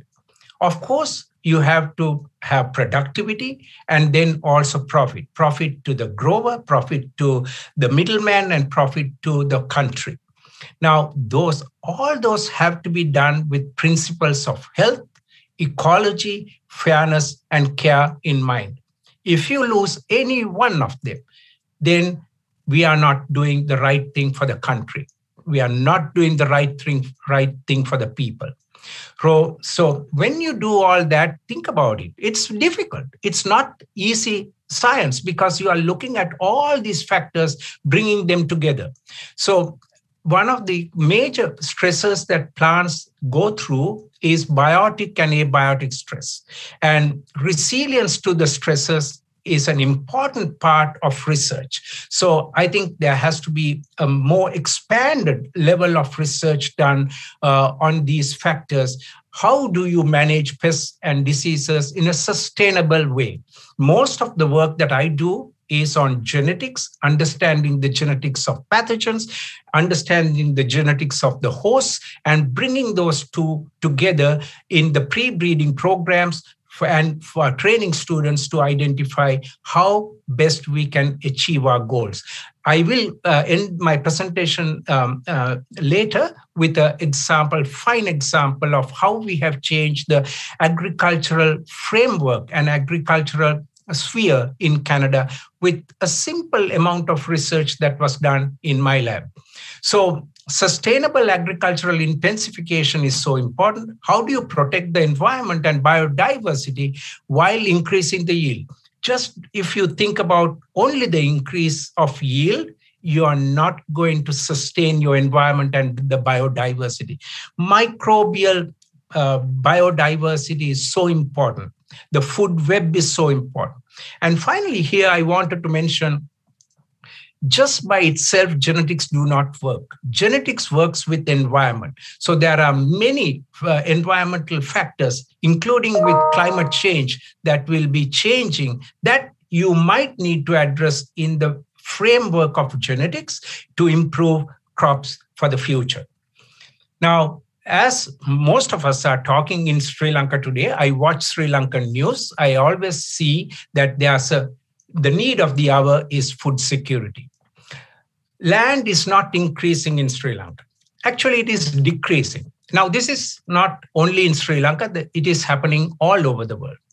And climate change is happening all over the world. Today, just in Manitoba, the temperature is going to be 32 degrees centigrade.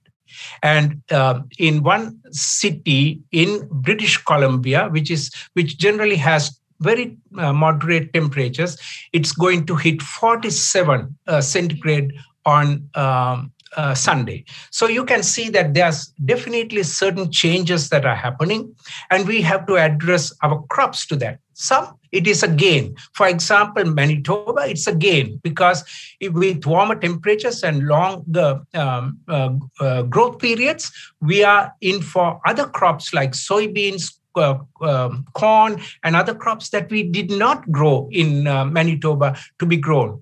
The same is true for Sri Lanka. There might be certain changes in the climate that might allow you to bring certain crops. So don't always think about the same crop, same thing that you can grow. You have to look at other opportunities. Lentils, I spoke about earlier that Saskatchewan brings lentils to Sri Lanka.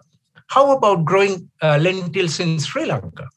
Because that's almost like a staple food. I cannot have my food without the pukari. And that is something that is kind of embedded in our lifestyle. So I heard that the Sri Lankans there are certain areas that have been identified that lentils can be grown, and they are doing well. And I think those are the things that the science foundations, agriculture department, and all should put more weight and make it a success. Marriage of science. Agriculture doesn't work by itself. You have to bridge biology.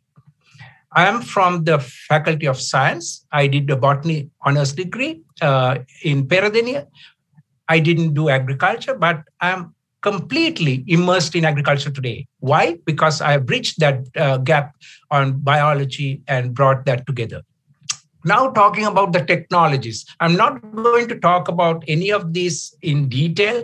I just wanted to highlight what is available for you today that was not available during my time as a PhD student. So if you are thinking of a PhD program, all this is available and all this is done in my lab as well. Genotyping, phenotyping, high throughput sequencing, the omics approaches of transcriptomics, proteomics, genomics, and metabolomics. One thing that we are not able to do, and I'm never going to be a person who can do, is machine learning. Like Professor Saman is an expert in machine learning. Now, how do I get that? By collaborating with someone to do my genomic prediction. So artificial intelligence can be now used for genomic prediction, and I'm using that, and two of my students are doing that research. And I have already sent a paper to Professor Saman to review it before we send it for publication, because he's an expert in that area. Now, some of the things that we do very well is gene editing in our lab. We use CRISPR-Cas9 system, and some of my Sri Lankan students are also doing a CRISPR-Cas9. RNAi technology, the sequence-specific suppression of gene expression. These are two tools that are so important in changing the way that we look at disease suppression, controlling diseases without fungicides. So we cannot be relying on the inorganic chemicals all along. We have to change our way of thinking with the new technologies at hand. And if you get this training, and if you go back to Sri Lanka, I think what the Sri Lankan government, the university should do is give you a very good position so that you run these opportunities for Sri Lanka for the benefit of the younger generation.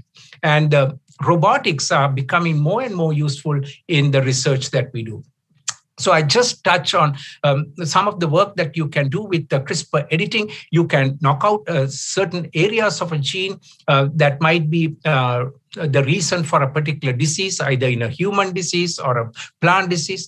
We do mainly for understanding how diseases happen, but you can purely edit genes so that you can get a new crop with no disease, because there is then going to be disease resistance to that. So finally, I wanted to end my presentation with another success story. As I started with a success story of the University of Manitoba, I wanted to end my presentation with a success story that came right from my lab. We introduced what is called R gene rotations, that is resistance genes rotations, to overcome pathogen populations in Canada. Now, this is a new concept. This was embraced by the industry, embraced by the agricultural sector in Canada, and now since 2017, it is a practice. So we are very proud. As I said, I'm very proud of my graduate students and postdocs who have worked tirelessly to do what I had as a vision. So this RJ labeling system came along because of that. So all the canola varieties that are grown, most of the canola varieties that are grown now have a label with the R gene that we identify. How did this come about? I told earlier, the goal and the need.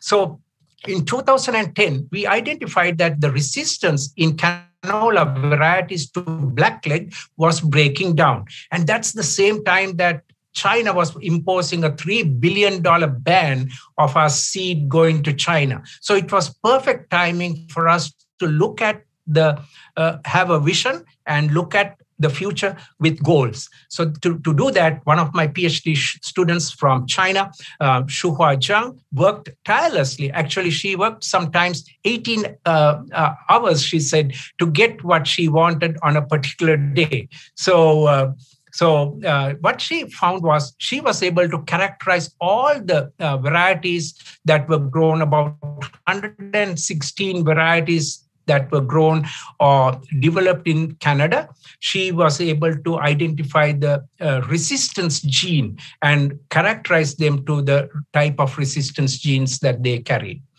At the same time, another student in my lab, a master student, Sakraya Liban, was looking at the pathogen population. And what he saw was that the pathogen population had more virulent isolates of the AVRLM3, and the RLM3 here was breaking down because there was more pathogen populations of the virulent isolates. So all this is done by molecular techniques, phenotyping, genotyping. So that's why these are so important. So once these students brought their research together, so I was talking about collaboration outside. Here's collaboration within the lab. So you don't work in isolation. You work with your other colleagues, your friends, to get to what you want.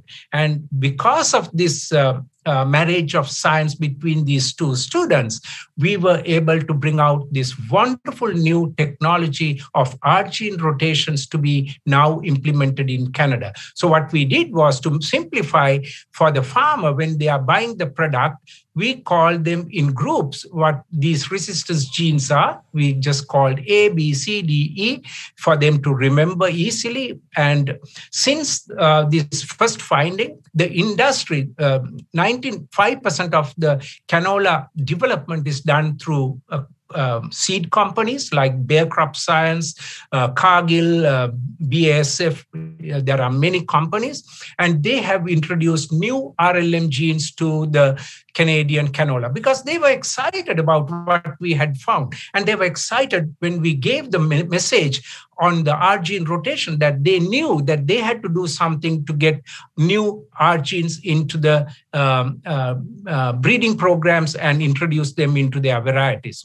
So now we are in a position to rotate these genes. So if you have had a 2020 last year, a particular group of R gene, please don't grow that. You grow a different R gene so that you don't have that disease in the field anymore. So this is the new concept. So we work with the growers, we work with the industry, and we work with the Canadian government to achieve these goals. So to do that, one of the things that you might, if you're a plant pathologist, might ask is, so how is the farmer going to know? To do that, one of my postdocs developed what is called Cas markers to clearly identify avirulence genes from virulence genes. So once you have that technology in place, we gave it to seed testing laboratories where a grower can send in their samples that are diseased and identify what particular pathogen population or races that particular field carries. And with that, they will be able to tell the company what seed they would want with group A or group B and so on. So it is so important that you work with government, industry, growers, and consumers all together. Everybody has to come together to make it a success story. So if you are sitting in your university and thinking that everybody has to believe in you, it's not going to happen. You have to get out to the field, get to the dirt, get working, get to the industry, talk to the government, talk to growers, go to the growers. How many are doing that? I challenge you to do that, and you'll see the change in your own research, because that's the only way that you can get. And you have to do real experiments in the field to showcase farmers of what you talk about. So here's the same gene on the same pathogen stubble from last year, and this is what happens. Right adjoining, you can have a new R gene from a different group on the same old stubble from the previous year and get a very healthy, excellent crop. So this is for demonstration. We do that for the farmers to come and see it. They see it with their own eyes, and then they believe it, and then they go and do it in their own fields. So this is the strategy that we use from our lab to the field. So I started by saying, just data and publications doesn't make the cut for me. I want that to happen to the people that matter, the people that are putting money into the research, that they are trusting your research, what will bring out. So here's another fine example where the two varieties with the same R gene is grown in the same field. One completely diseased because it is carrying only one gene, and the other almost 100% clean because it's carrying two genes. So RLM4 is actually saving the brunt of the RLM3 falling apart because of the pathogen population. So these are good examples of how we do it. Actually, this work was done through the pandemic. You can see the date, September 23, 2020. So I would like to end with, again, mentioning that data by itself is useless if you cannot turn it into recommendations to use on the farm. So I'm a firm believer on that, and I work towards that and moving the recommendations to use on the farm.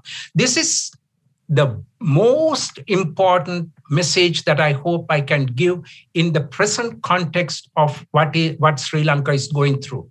If we, as scientists, talk a lot, criticize a lot of others' research or others' statements and do nothing, it's not going to help.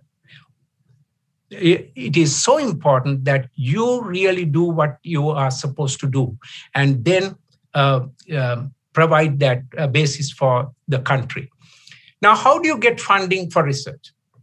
Now, this is going to be controversial when I say this. The federal government has a real role to play, and they have to take interest. If the National Science Foundation is the arm of the federal government to give funding, yes, that has to be increased. Pradeshiya Sabha and provincial funding has to come along. Why? Because there are certain areas in Sri Lanka, provinces, that are thriving in the agricultural industry. Certain areas are thriving in the auto industry. Why not put money for that purpose from the province? And grow organizations. Now, this is something that might be new to hear for you to hear. Grow organizations, how can they put money? Individual growers may not be easily able to put money. In Canada, US, and many other countries, about 5 to 10 cents per bushel goes into a research pot. And that immediately comes to about $1 million or sometimes $10 million. And that's the research money that is then given to successful researchers to do research. So I have been able to attract 35 million to 38 million Canadian dollars for my research. Each year, my bench research with the student stipends and everything is about 1 million.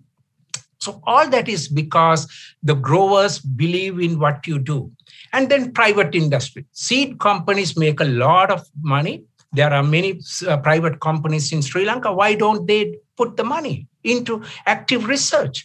Why is grow organizations not particularly formed? But we already talk about certain individuals as mafia. We say Sahal mafia. And they are millionaires. They are buying jets. But they are not putting a cent into the research. So they are exploiting the poor farmer.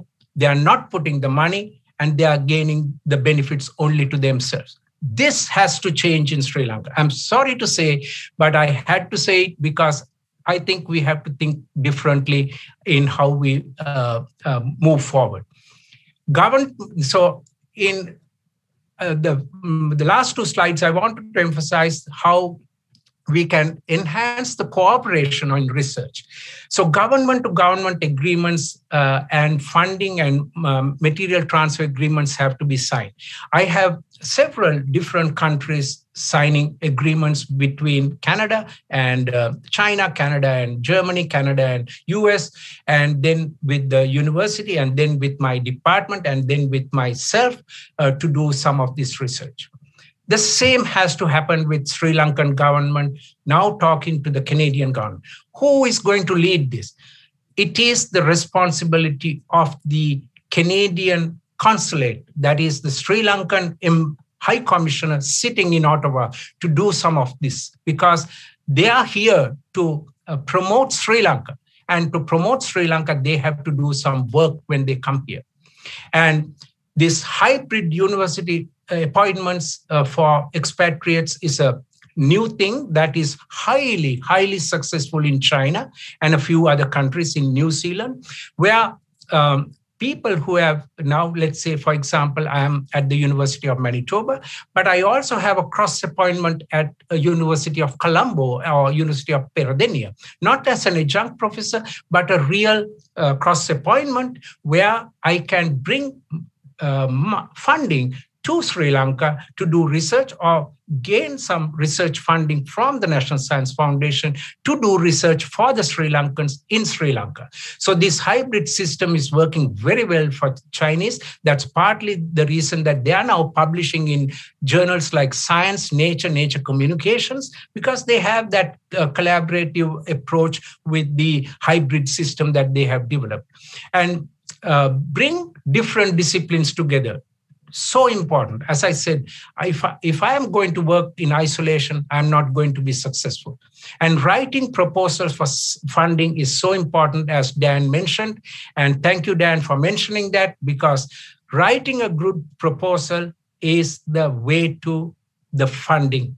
And that has to be written as a story, not purely on the science basis. If you write just science jargon, you don't know who's going to be looking at the proposal, and the person who's looking at the proposal may not be understanding what you wrote. So it has to be a story with, of course, a value of how it is going to be done.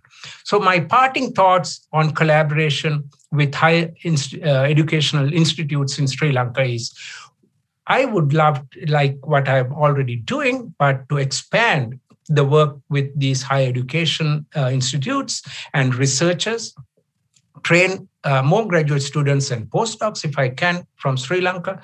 I would invite people to think about sabbatical leaves to and from, of course. So I should be thinking of some of my sabbatical leaves, which actually I have done.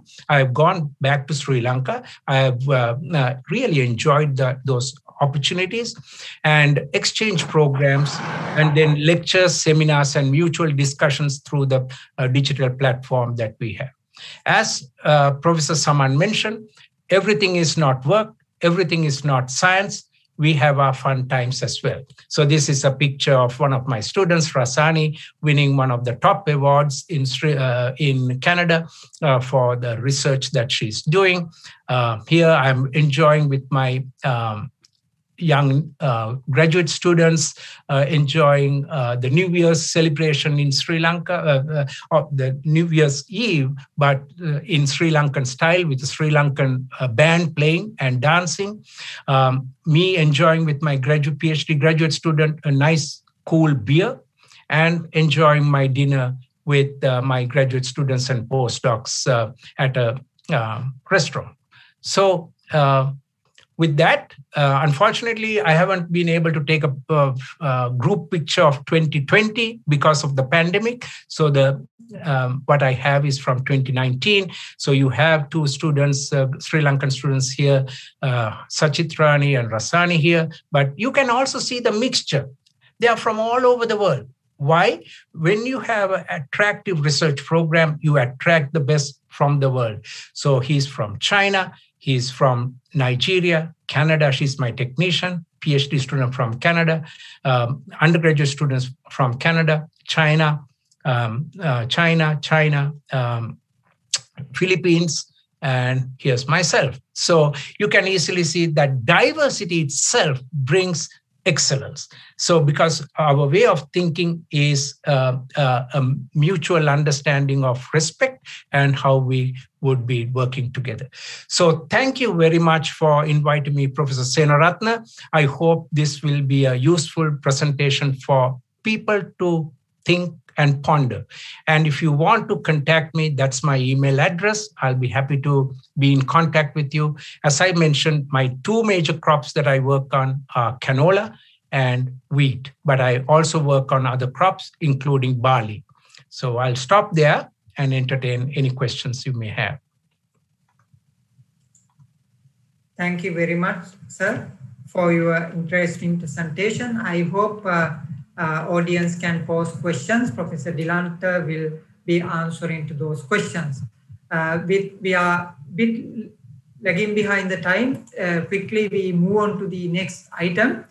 The next speaker is Professor Aruna Veerasurya. He is from University Prairie View A&M University, USA. Over to you, Professor Aruna.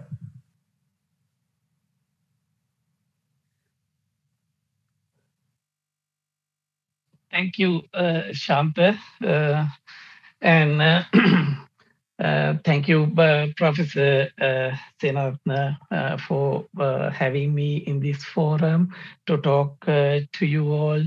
And I'm also, like Dilanta, a proud product of Perandiniya Science Faculty, thanks to my teachers and the mentors. Now, we all heard how we need to move and change our research culture in Sri Lanka in the previous talks. Now I'm going to talk about what I can offer, what I'm doing here, and what I can offer to the Sri Lankan student and scientist while I am here. I was, before joining to Texas, I was in University of Mississippi for 10 years, where I developed a plant science, especially on medicinal plant program. And then they invited me to join here in Texas to develop the similar program. I moved to Texas in early 2013. So a good thing in Texas is is 5 times bigger than Sri Lanka, and we have subtropical climate. So I feel more like Sri Lanka, and we can use a lot of the plants to grow here like in Sri Lanka. So I enjoy what I'm doing, and so I will move into the presentation, and I'm going to discuss. This is my short outline. I'm not going to talk too much. My research capacity in the Prairie View, and Prairie View is one of the member universities in the Texas A&M system, where we have 14 universities. We work together in research and academics. So I teach in various universities while doing collaborative research with different universities. So I talk about the capacity in my the College of Agriculture and the research highlights I have currently, and then the availability of opportunities in my department. Right. When we look at the capacity in the plant and environmental sciences here, we have 780 research farm the acres of 780 research farms. So that allow us to do a lot of various agriculture research and basic science research in the field. And we have a huge collection of greenhouses. They are climatic controlled and grow chambers.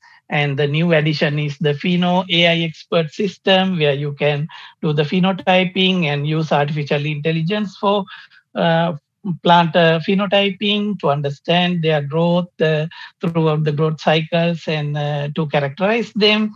And then I have a co-lab complex, which includes genomics, analytical, and microbiological facilities. And apart from that, we are maintaining a huge germplasm collection of medicinal plants from all over the world. And also we have underutilized crop species collection, which we are trying to further develop the various crops.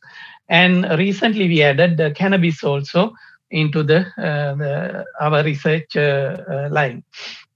Right. So the plant and environmental science department has these the key research areas, and I'm actually the trained in plant systematics, and I started my career with Professor Dasanaik and Dr. Cyril Vijayasundara in Royal Botanic Gardens, Peradeniya, writing the flora of Ceylon, and then I moved into my doctorate on Annonacea systematics. But when you look at the pure systematics, there is no much use in it. So I had to expand my horizons. So I switched on to medicinal plants and characterizing and the applied part of the science in it. So I mainly focus on systematics. I still work on systematics on various parts of the world in floristic revisions, and the mainly focus on the research is mainly focused here in the university is towards the medicinal plants and underutilized the crops because in the US, as you know, the healthcare cost is very high, and the people think the natural way of maintaining health by using plant-based healthy product is better for your health. But it is not true all the time because most of these plants are growing in the one part of the world, but the products they develop here in the US. So the raw material comes from somewhere else, and we have no idea about the safety, quality, and efficacy of these products.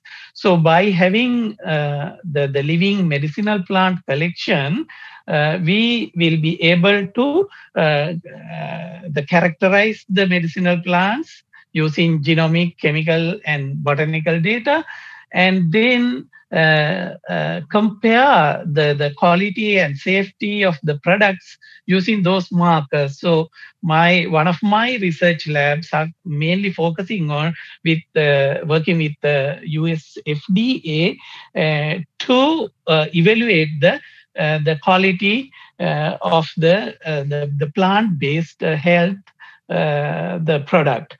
And then we have a plant biochemistry, molecular biology group, polymer chemistry, phytochemistry, plant breeding, and we have specialty crop and urban agriculture, plant physiology, mainly on the crop branching patterns on the major crops, and biotechnology and agronomy, bioinformatics, and then the environmental team has water and natural resource management.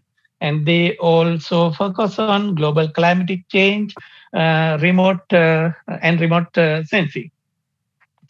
So let's look at some of the key work we are doing here. Now, the living germplasm collection and seed bank has over 2,000 accessions at the moment, and we are still exploring the plants through the collaborations with other countries. And currently, we are focusing on 2 plant species, and this actually has already completed the working on this plant, the phyllodialysis. We are looking at the natural sweetness because obesity is one of the big problem in the US, and the consumption of high calorie food and the sugar is a major the problem. So USDA funded us to find out the natural sweetness and try to introduce them to the industry in the food industry. So when I was doing fieldwork in Peru, I found this plant, and it has a natural sweetener. This is known compound Hernandezine, and but the problem in this plant was the plant itself producing the aromatic compound called camphor. You all know kapuru, like, right? So it is kind of bitter and masking the sweetener, the sweetness taste. So what we did was, this is before the CRISPR coming into the stage. So what we did was we looked at the biosynthetic pathways of the Hernandezine production and the camphor production, and then by fine tuning the micronutrients of this the plant we provide, we managed to switch off the genes of camphor production. And then we managed to get the higher Hernandezine production in this plant, and we got patent couple of months ago for this method. Now this plant, the Hernandezine, is about 1,000 times sweeter than sugar. And now we are working with the industry like Coca-Cola to include the Hernandezine into their product. And also we have introduced this plant as cash crop, novel cash crop for the Texas farmers. And the other one, we are currently working on this. This is called monkey fruit, and coming from China. It can be grown here in Texas, and we grow this picture is from our collection. And this has another sweetener called mongroside, and but it has some interfering compounds, and we are working towards suppressing those other unwanted compounds to make it more productive in the natural sweetener to introduce into the mainstream in the industry. And there are a lot of underutilized edible medicinal species. Now, these are not new to the Sri Lanka. You see the Momodica cochinchiensis, Caravilla, Tubacaravilla, Labu, and Dandila yam. They have never been grown in Texas. But as you know, the Houston area is multicultural, right? And people are looking for this kind of, they are missing these the vegetables.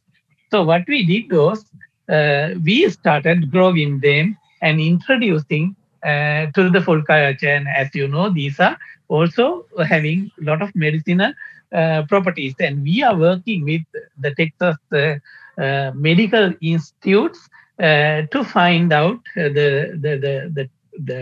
the clinical studies done on the effect of these the crops. And some of these crops are now in the hands of the specialty fruit growers in Texas, and especially Momodica dawesia, which we had the spine gourd or the Tumbakaravilla. We only had in Indian shops as the frozen the veggie section. Now you can get the fresh Momodica dawesia, and we have extension program to introduce these novel edible fruits to the American food culture, and Americans started eating them. So now you see we are getting ready for the food shortage, the challenge in the future, adding more novel crops and novel food, plant-based food into this system. So this research also heavily funded by USDA, right? That is one. And the new one is the cannabis. As you know, now the Texas got the license to grow non-narcotic cannabis that is called industrial hemp. So this doesn't give you any high, and the THC level is below 0.3%, right? So, but the problem is now, as you know, since the cannabis was banned in the world, the cannabis was landed in the hand of illegal growers. So the plant has been bred more and more to get the narcotic effect than the other good the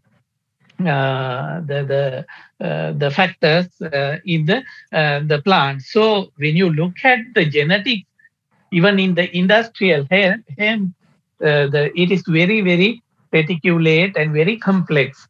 So we started developing a germplasm collection of all the cannabis strains, non-narcotic strains available in whole US, and we are now the leading cannabis germplasm collection and the leading cannabis research group in the Texas. And as you know, Texas has a lot of agricultural land, and we got a lot of interest from the farmers, industry to work with us. And I will show you some of the exciting work we are doing with the industry on this plan. Now, I know Sri Lanka has a lot of debate on cannabis legalization, and all these debates are because they don't understand really what we can get from cannabis, and they always fear about the narcotic type. Now, we are not growing anything narcotic here.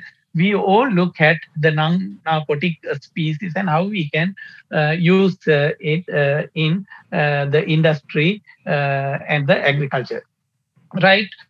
So we are characterizing our whole cannabis collection here using phenomic, genomic, and chemical fingerprinting, and then we will identify the best performing strains, and then we will do field trials for those strains, and then recommend for the Texas Department of Agriculture to the best strain so that they can guide the farmers how to grow the best strains for the Texas. And also the mainly the non-narcotic industrial hemp is mainly used for either fiber or the phytochemicals, mainly the cannabinoids or the seed grains, right? The fiber is used in various applications from water repellent cloth to the house, what is called is hempcrete. It has a bast fiber that can convert into the hempcrete, and now the houses are built using the hemp-based concrete. And the cannabinoids are mainly the CBD, the phytocannabinoid that has a lot of medicinal properties because it mimics our endocannabinoids in the human body. Endocannabinoids are the messengers help you to keep the body homeostasis, and when you lose the homeostasis, you know you will get a lot of various diseases, and with the age you will get the lower endocannabinoid production, and when you have external phytocannabinoids like this, you can maintain better health. Now, the FDA is doing research with us to add these phytocannabinoids into the various food products because it improves the body function. It is going to be added into the milk like vitamin D, and added into the cereals and so on. And the seed grain has a lot of omega-3 and omega-6 fatty acid and a lot of protein. And as you know now, the food culture is changing a lot. People are rejecting animal-based milk because some of the sugars in the milk is supporting the cancer growth, certain cancer growth, and now they are moving into the plant-based milk. So now you see here in the grocery stores lot of various plant-based milk products, and the hemp milk is one of the new additions. So we are working with the interdisciplinary team, food scientists, chemists, regulators, to make this industry sustainable in the Texas. And when you look at the plant growth, cannabinoids produced only in the female plant trichomes, and those are so the if the crop is growing for the purely for the cannabinoid production, so you need to get in only to the female plants grown into the field. If you get a single male plant, that can ruin the cannabinoid production, because cannabinoid is made in this plant to attract the improve the pollination. So if you have male plant and the pollen is landed in the female plant, it reduces the cannabinoid production in the plant. So we are working on the looking at the molecular mechanism of sex expression, and we recently used the CRISPR method to knock off some of the flowering genes, and we are halfway in the process of that.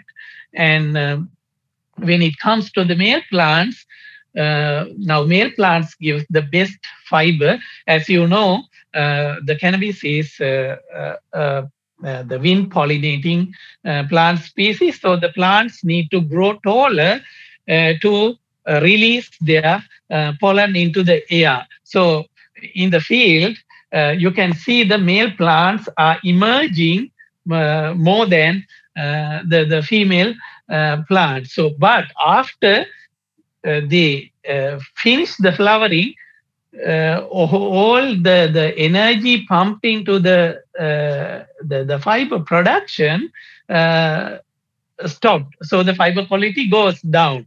So we thought, if we stop the male plant flowering, we can increase the biomass and the fiber production. So we did the bioengineering. We used CRISPR and knocked off the flowering gene in male plants. And you see this picture I took yesterday. Actually, this is 2-week-old plant.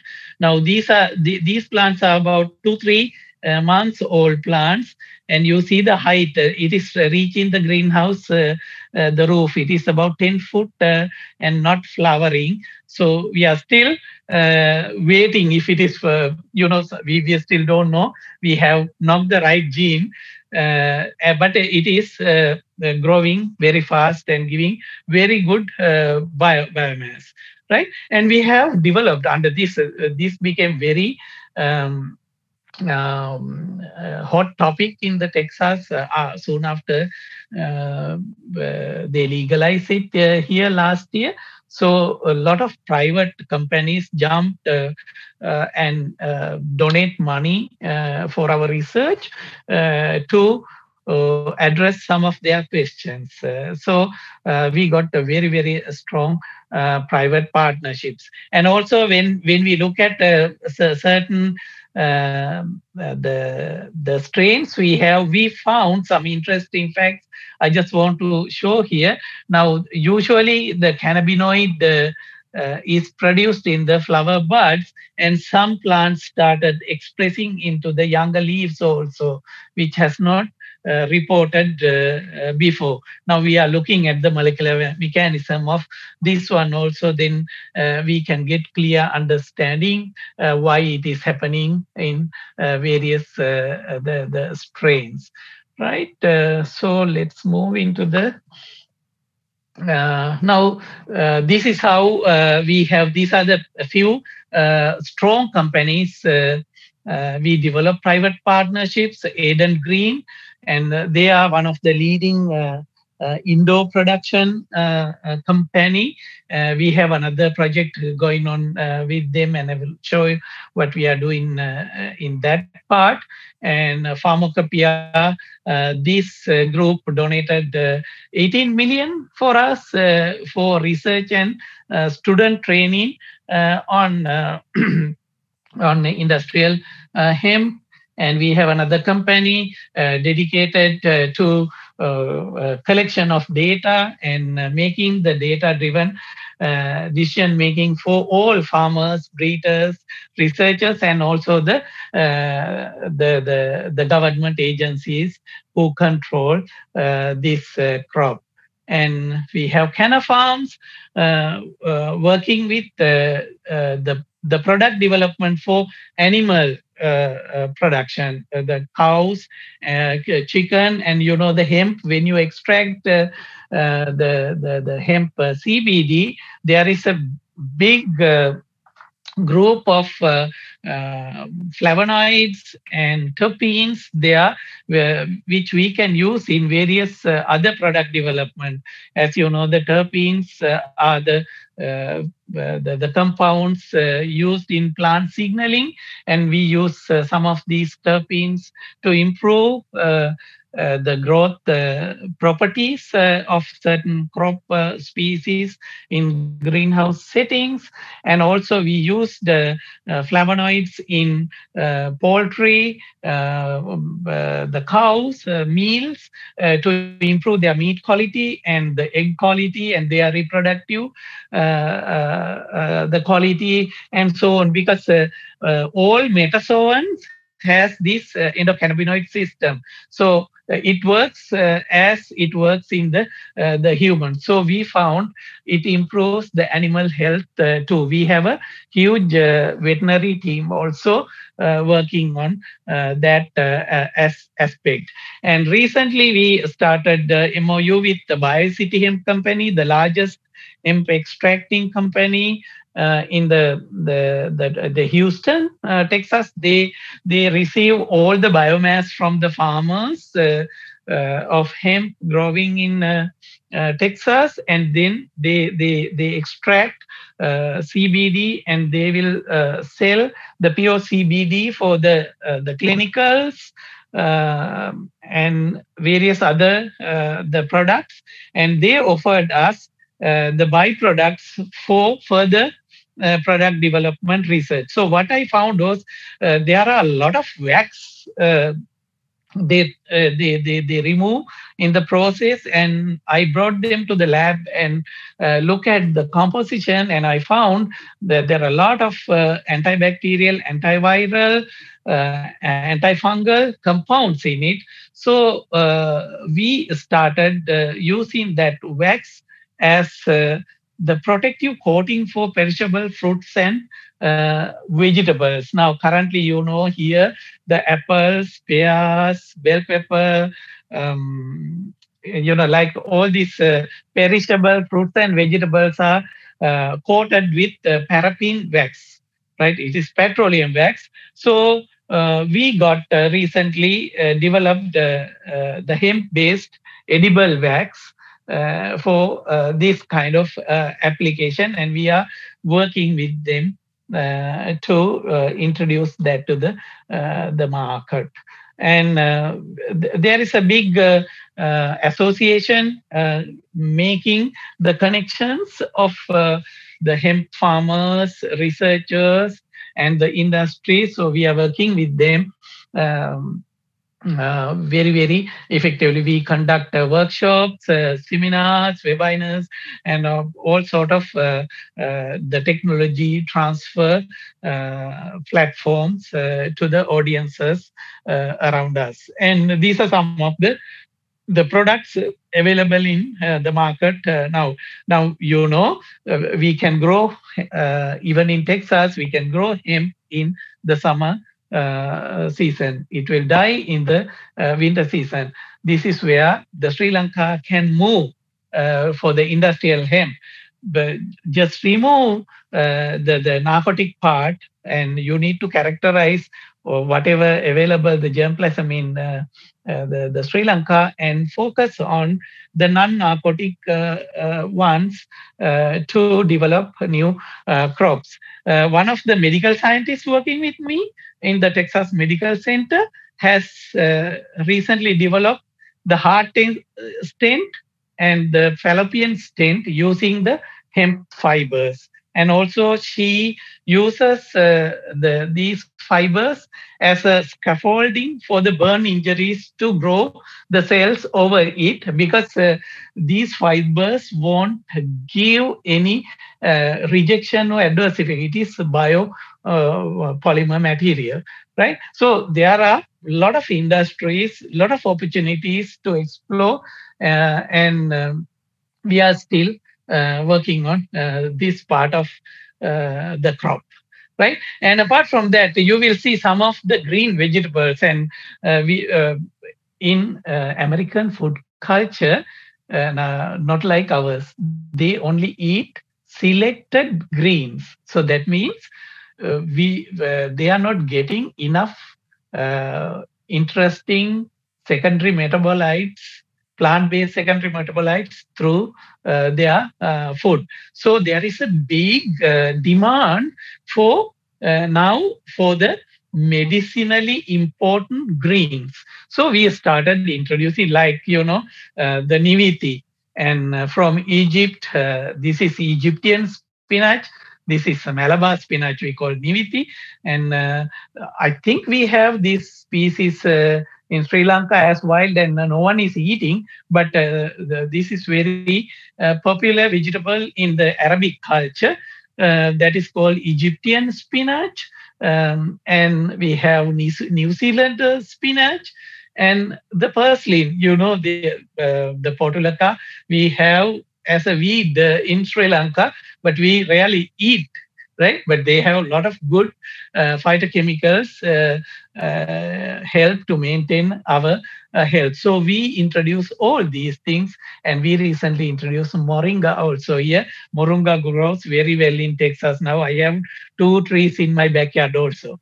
And these are novel species we introduced to Texas farmers, and these are very highly priced in the market, and most of the grocery stores carry these specialty crop section demonstrating how to cook and what are the health benefits. So it receives a lot of attention in the local communities.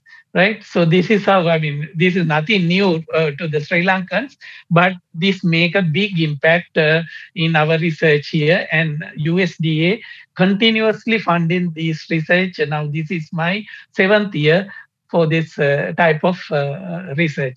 And very recently we started working with the NASA because now they are moving towards space agriculture and space travels. You need to have low volume, high nutritious plant species to eat when you are in space travel and space, in settlements. So we started growing microgreens and try to improve their the secondary metabolite production by manipulating various light regimes.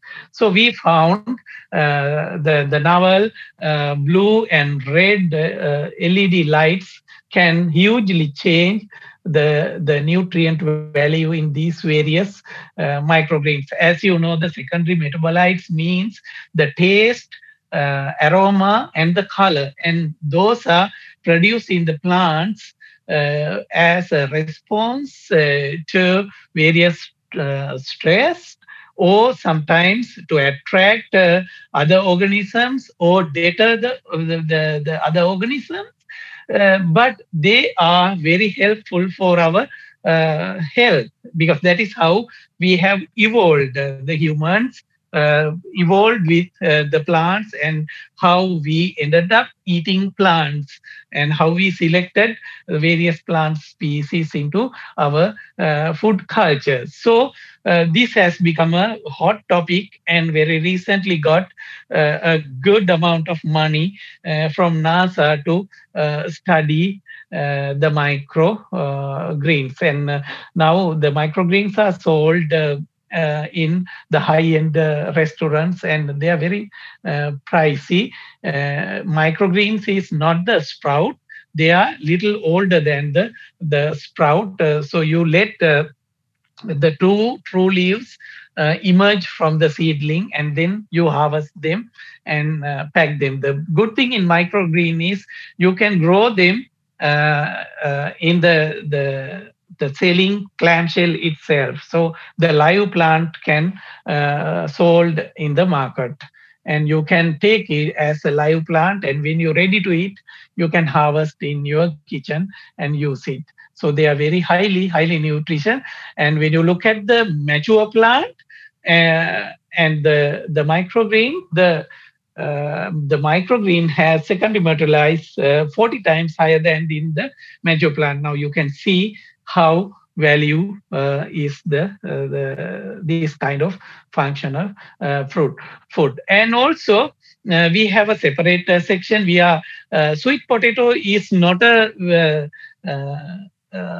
kind of traditional crop in Texas, but one of my colleague work on sweet potato breeding, and he managed to develop purple and golden sweet potatoes suitable for Texas climate, and the paste and purple and gold we selected because that is our Prairie View University colors. It's a kind of marketing. And also we introduced edible leafy variety of sweet potato. This is also getting a lot of attention. And we also work on various biopolymers to use in agriculture. As you know, the chitin is available in the shellfish waste, and we extracted chitin from the waste, and then used it in agriculture to improve the yield and the shelf life of perishable selected the crops. So one group is working on that part of research. And we have physiologists working on the monocot crop species, and they are branching how it helps to increase the yield. So he looked at the molecular mechanisms of branching, and then manipulate the genes to improve the yield in various crops, right? And the novel thing we started recently was developing urban agriculture production, indoor agriculture production. This is what we developed with the company called Eden Green, and they developed 1 acre vertical grow facility in the university, so that our student can be trained. We do the research, and the produce goes to the local market. This is actually the leafy vegetable, mostly salad greens and the common herbs we used to grow in this part of the world. And so what we did was we improve the taste, and the spiciness, aroma, crunchiness in these greens by mimicking these plants using the byproducts of the hemp, the terpenes. We use releasing now. This greenhouse is fully computerized. These panel has sensors, and it detects what is the right amount of fertilizer needs. This is a combined aeroponics and hydroponics going together. No chemicals used, only the aeroponics nutrient mixture, and we have small individual carbon dioxide releasing mechanism to each plant in this system. And with that carbon dioxide, we managed to include a little bit of mycene, the terpene we extracted from the hemp in this greenhouse, that improved the color development and also the crispiness and the spiciness in the plant. So it is very new, and we are doing a lot of manipulations, and we are introducing various other the terpenes also, because when we damage these plants, we notice that the mycene is the major terpene release from these leafy greens. So that is the signaling. When you damage the plant release these stress chemicals to let other plants to get ready for this the danger.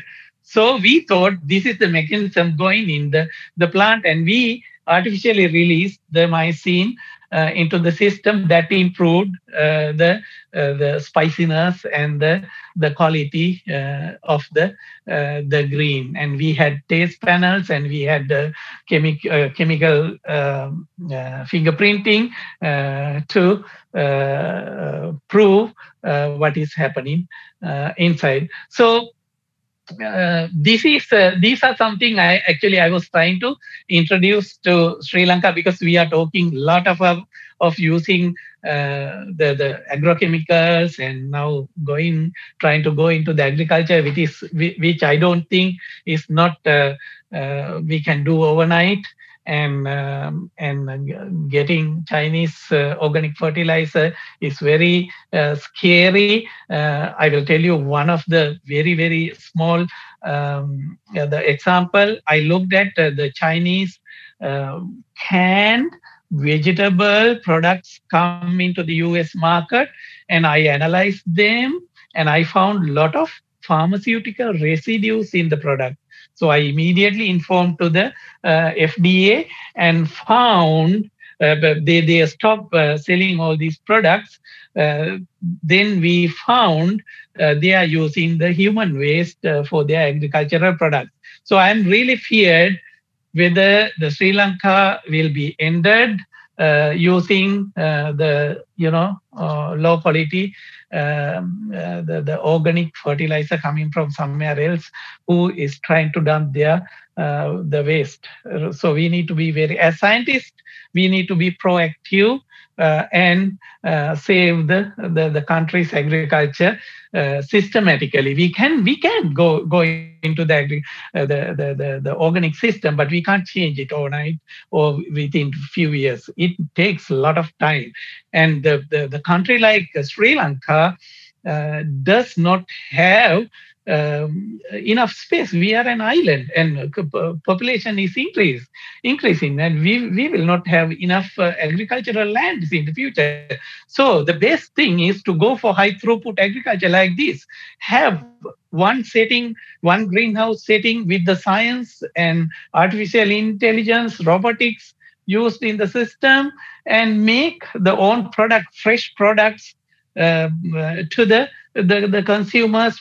That will help the quality product, good export market, and reducing the post-harvest losses.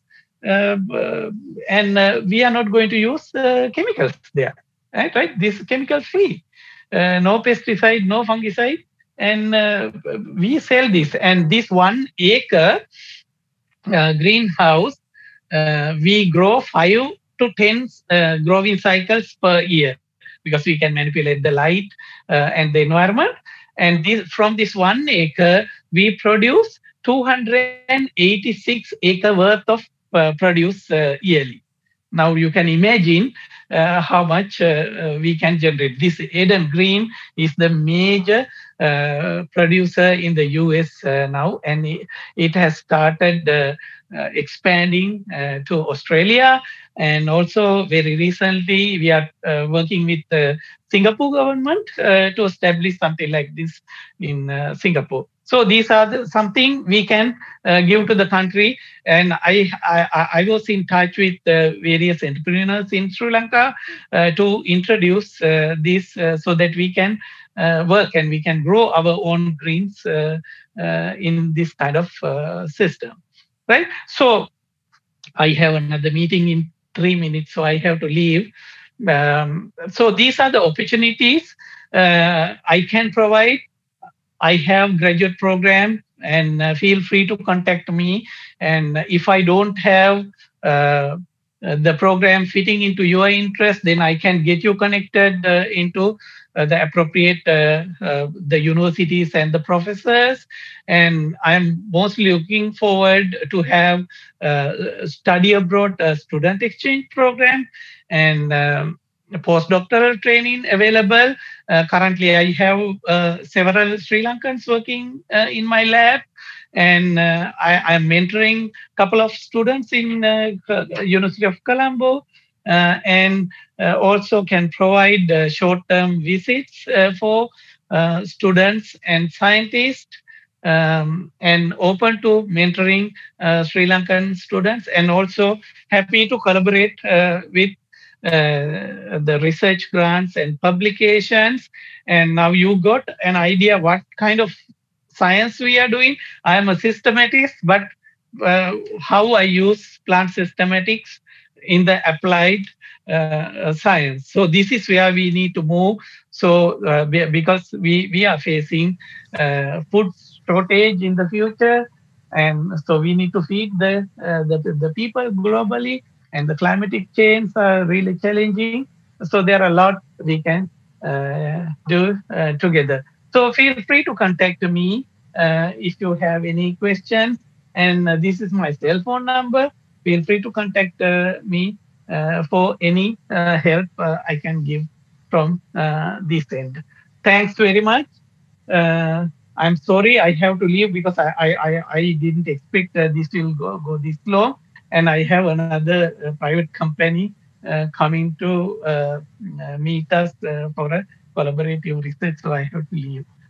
Thanks very much for having me in this forum. Thanks again for the NSF and the organizing team to have me, give me the opportunity to share all this information with you guys. And I'm looking forward to have very, very fruitful collaboration. I got my free education. Let me help you guys and help me, the country, back. Thanks very much. Thank you very much, Professor Arunaveer Surya.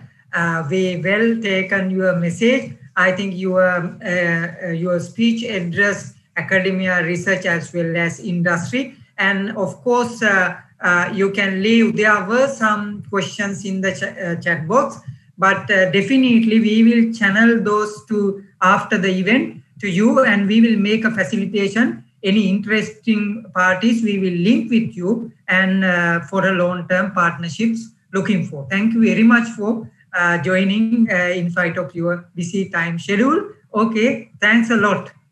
Thanks very much. Thanks very much. I'm looking forward for the communication.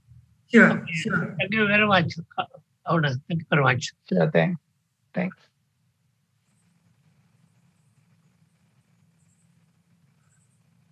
So now we a bit behind the time schedule, I think. So nevertheless, we can take a very general couple of questions. Therefore, I open the floor for question and answer session. The session will moderated by Professor Ranjit Senaratne, Chairman of the National Science Foundation, and Professor Nadira Karunavira, Faculty of Medicine, University of Colombo. Over to you, sir, madam. Thank you. Thank you, sir. Actually, the speakers mainly are male, so I would like the moderation to be mainly done by Professor Nadira. I'll be in the background. If necessary, I would come in. Otherwise, I would appreciate if Professor Nadira, you do moderation. Thank you. Thank you, Professor Senaratne. I would like to join the NSF in thanking all 4 speakers for sharing your very impressive work, as well as the inspirational stories that you shared. I know there are a lot of young scientists who have joined this webinar, and the messages you conveyed, I am not sure whether you realize the impact that those messages would have had on their young minds.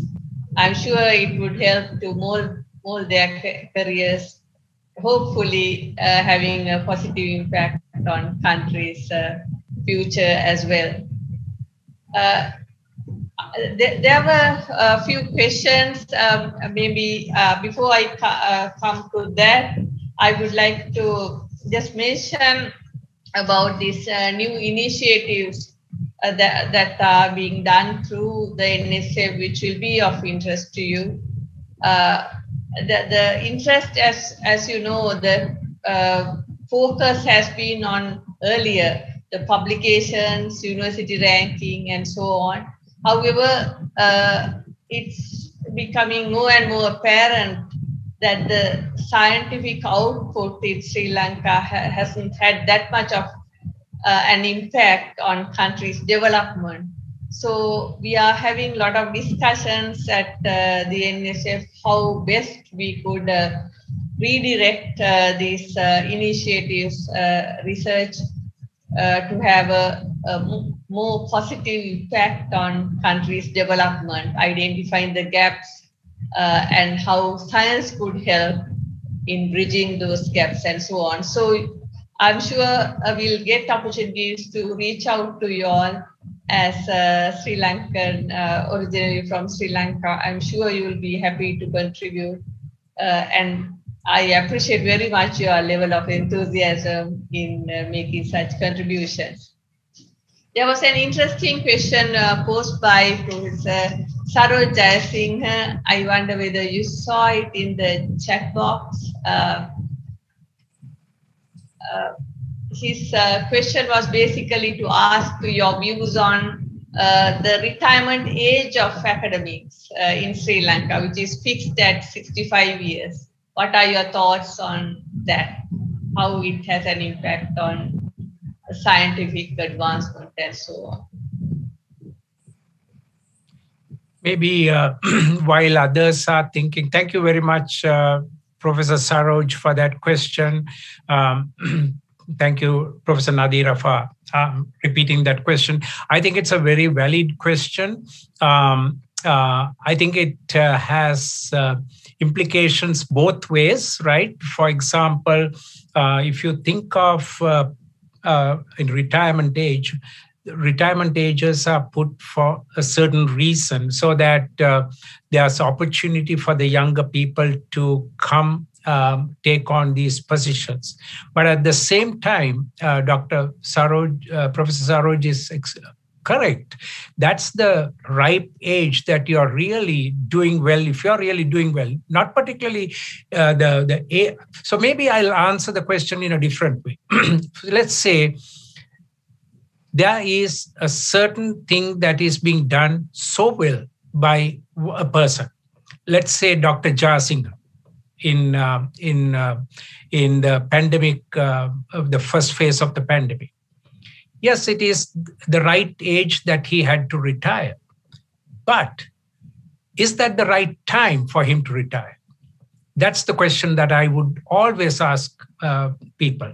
Because if somebody is doing fantastic work, it doesn't matter about the age. That's the time that Sri Lanka needs that person. So you can give a much bigger position to that person, but that's not going to make any difference because that person was passionate about what he was doing, and that is the right place for him to do that work. So Professor Jayasing's question, Saroj's question, I think is very important for not particularly for just to keep people after 65, but the governments or the universities being in a position, or the UGC being in a position to reappoint as a fellow. I think that was some of the ideas that Professor Saroj has, a fellow or another position, not just emeritus. Emeritus doesn't particularly do anything. It's just a title. I think there has to be more for that person to really contribute. And that contribution comes by recognition. And the recognition should become not because of the age, even beyond the age, you have to recognize people that are doing excellent work for the country, not even for yourself, for the university, but for the country. Country has to come first. That idea has to come into our minds in Sri Lanka, that the country comes first, then everything will flow well. And I think Professor Saroj's question is extremely valid, and I think that's how I would see it. Thank you, Professor Fernando. Any other thoughts that you would want to share? Other two speakers. Yeah, I agree with Dilantha. I agree with Dilantha. We don't have a retirement age in the UK. I have some colleagues over 70, 75 years.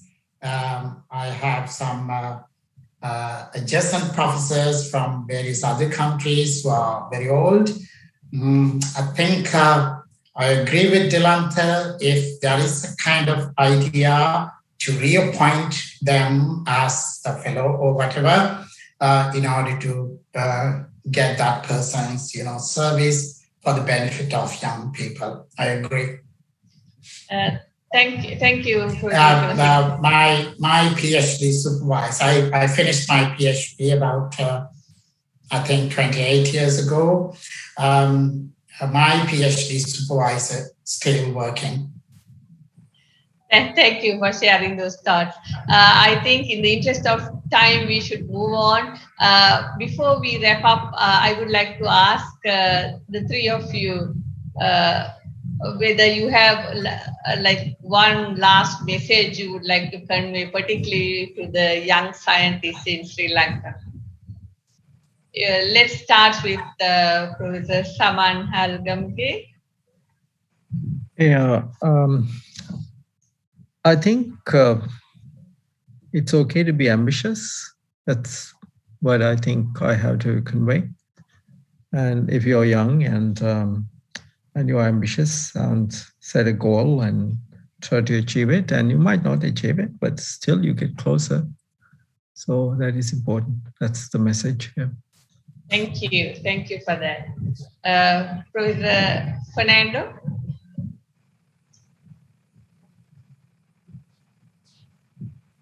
You have to unmute yourself, please. Sorry. Yeah, thank you. So here's my message. So I already got a few emails from students who are participating in this webinar.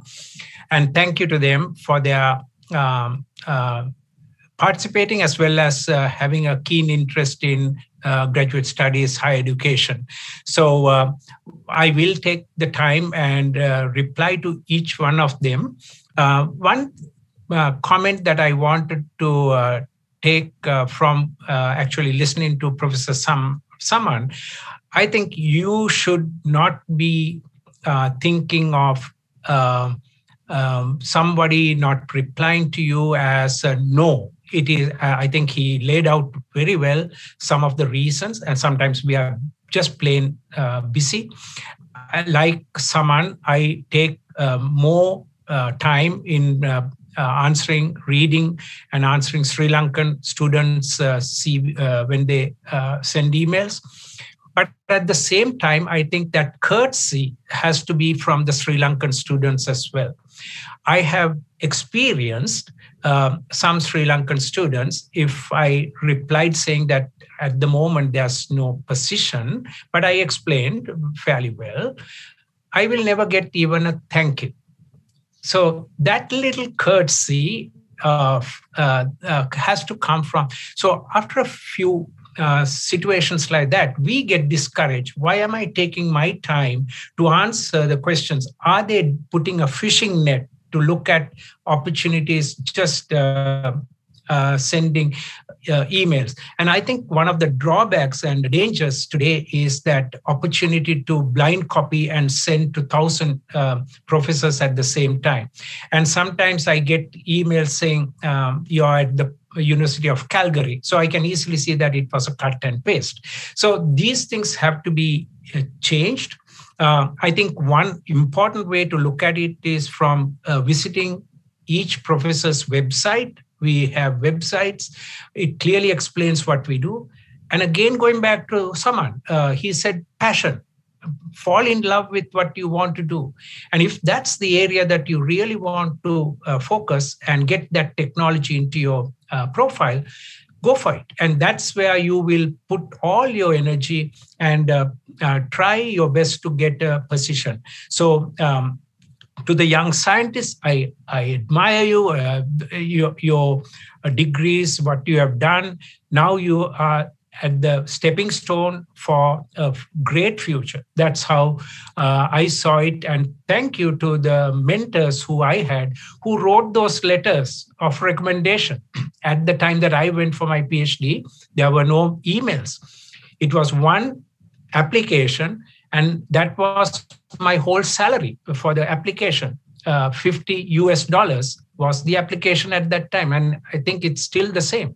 So when I did that, I couldn't apply for 1,000. I had to apply for one and hope for the best, and it worked. So naturally, things have changed. There's a lot of opportunity for the graduate students today. Just with a small email, you can get an answer very quickly, but don't misuse it. Use it correctly and get that passion, as someone said. Get the passion. And one final thought. Unfortunately, there are many people who are calling themselves professors now. I see that in the media in Sri Lanka, and the media personnel don't check to see whether that person is a real professor. To become a professor, it takes time. I started as an assistant professor, then I rose to associate professor, and then to a full professor, and then out to a dean. So all that takes time. All that has implications, research success. When people are just misusing the word professor, it is demeaning and it is sending the wrong message to the young people, because those people who are calling themselves professors are not behaving as good scientists or good professors. They are just talking to the media to get attention. They talk of things that they don't know, and it's unfortunate. So I think that culture has to change. So I hope I haven't opened a can of worms. I hope that's a clear message to the young people. Go, if somebody is calling themselves a professor, please go and check the websites to see whether that particular university has that person as a professor. I can name an individual that has been very vocal recently. Unfortunately, she's not a professor. She's not anywhere. So those kind of things, unfortunately, have a bad black mark on the real professors who have worked tirelessly, and for the mentors who have trained them tirelessly to be who we are. So young people, you have to take things into your own hands. Social media is a blessing, but also sometimes like a devil. So use it correctly. Don't use social media just for criticizing. You have to have a plan if you are criticizing. You have to have a vision if you are criticizing. Mere criticism doesn't take us anywhere. So that's the final thought that I wanted to leave with the younger generation in Sri Lanka. If you do that correctly, Sri Lanka will be a much better place for the future. Thank you, Fernando. And I think Professor Wickramasinghe can have the last word. Right. As a social scientist, I can speak to social scientists, young social scientists again. One of the things I must stress here is that you need to look for the universities, I'm talking about British universities, websites in the last quarter of the year for PhD scholarships. Normally, in our university, we advertise for PhD scholarships in October, November time. For us to actually award scholarships for the following year, beginning from September, October. So there is a process of developing a research proposal over a period of 6 months. If you have a first class, and if you have an excellent research proposal, and if you have excellent references, I'm sure you will definitely get a PhD scholarship here in the UK. I know that, and I'm confident to say that because Sri Lankans are better, much, much better than other students from other countries.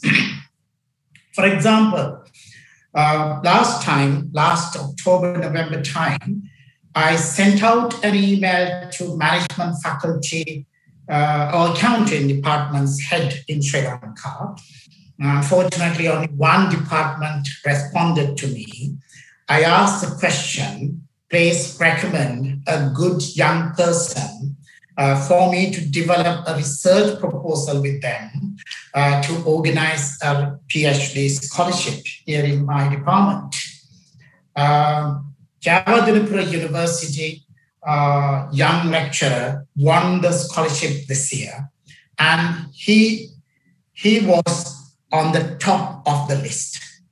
We awarded 15 scholarships in the faculty, and the Sri Lankan young academic became the top of the list. He worked towards a research proposal, an excellent research proposal with me over a period of 6 months. And he got the scholarship because of the excellence in the research proposal. He has a first class, he is a chartered accountant, he is a senior lecturer in the department, etc., having 5-6 years of teaching experience. But the most important thing is his research proposal. Therefore, you can come to the UK. If you have a first class and if you have developed an excellent, I use the term excellent research proposal, definitely you can win a PhD scholarship here.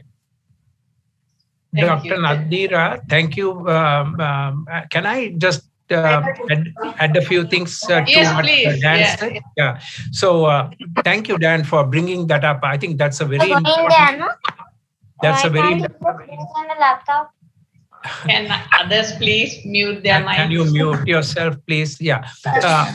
I think. If the moderator. Can you hear me, girl? No. If somebody can mute Lakshman, please. Lakshman, yes. Yeah, so thank you. So I think Dan brought a very important point that I missed mentioning, and I think I should mention it for the research on the biological sciences and agriculture, at least the way that I know in Canada and the US. I did my PhD in the US, so I know exactly how that works as well.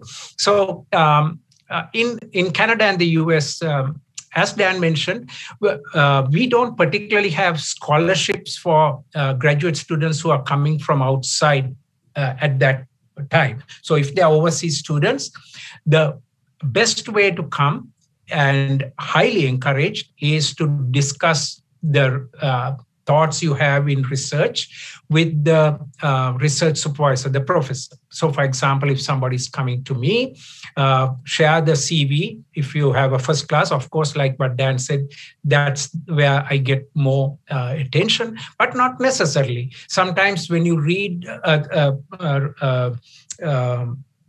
CV and a letter of interest, you come to know that there's a better match with a second lower, because that research is really what that person is wanting to do, that you're interested in as well. So in Canada and the US, research, graduate students get research funding for research as well as the student stipend from the professor.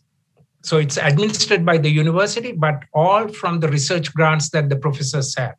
So right now I have 4 PhD students and 4 master's students, all funded by research projects that I have, all separate research projects. So once they come here, there are 2 things that they need to know. The tuition fees is 3 times more for a foreign student. But as soon as they have a first class or second class, their tuition fees is reduced to the regular Canadian number. So that's a scholarship by itself. So without paying the 3 times tuition, you pay the regular tuition fees that a Canadian graduate student will pay. The second point that I want to make is, once you're here, you're eligible to start getting more scholarships and fellowships. Until you come here, you are not eligible for those. And also a difference in what Dan said is, the students generally don't write a proposal to get into a program, because the proposal has already been written by the professors, got the funding for the student, and that's the time that the professor identifies or advertises. So a little bit different, but again, I cannot speak for the social sciences, Dan, but in the sciences and agriculture, those fields, that's how it works here. And self-funded people have asked me whether they can come with some self-funding, but the bench fees be paid by me. It is easy to say yes, but it is also something that the university generally says, be careful, because after bringing somebody, if they cannot meet the living conditions here with the amount that they bring, that might be a problem for the supervisor and to everybody. So they generally discourage that. So in my case, I always find the funding and then get the students. So that's why we are able to have funding with Agriculture Canada. I have a Sri Lankan scientist that is collaborating with me. She and I will co-supervise the student that is going to come from University of Colombo in April of 2022. But the groundwork is already set. Everything, so we have approved, the Faculty of Graduate Studies will approve, and we'll go from there. So lots of opportunities once you come here, scholarships, fellowships, and also I forgot to mention, you can become a teaching assistant, and teaching assistant brings additional money, and that's very welcome, because that you will be teaching in a lab, doing the lab for the professor and so on. So yeah, there are lots of opportunities once you're here. Thanks so much to all. Yes, a question from Mr. Dr. Dharmadasa. Yeah. Oh, please go ahead. Thank you. With your permission, I'm not in the panel, but I just want to make a couple of comments with my observations. My background is physics and electronic engineering. I have been, over the last 40 years, focusing on solar energy conversion and application in Sri Lanka and elsewhere. I ran an 8-year-long higher education link program with Sri Lankan universities, about 5 universities. I noticed 2 things. The first one is, as Delanta mentioned, communication. And I completed during that 8 years, about 40 senior academic visits to my group. And when I arrange a visit to someone, communication is pretty fast.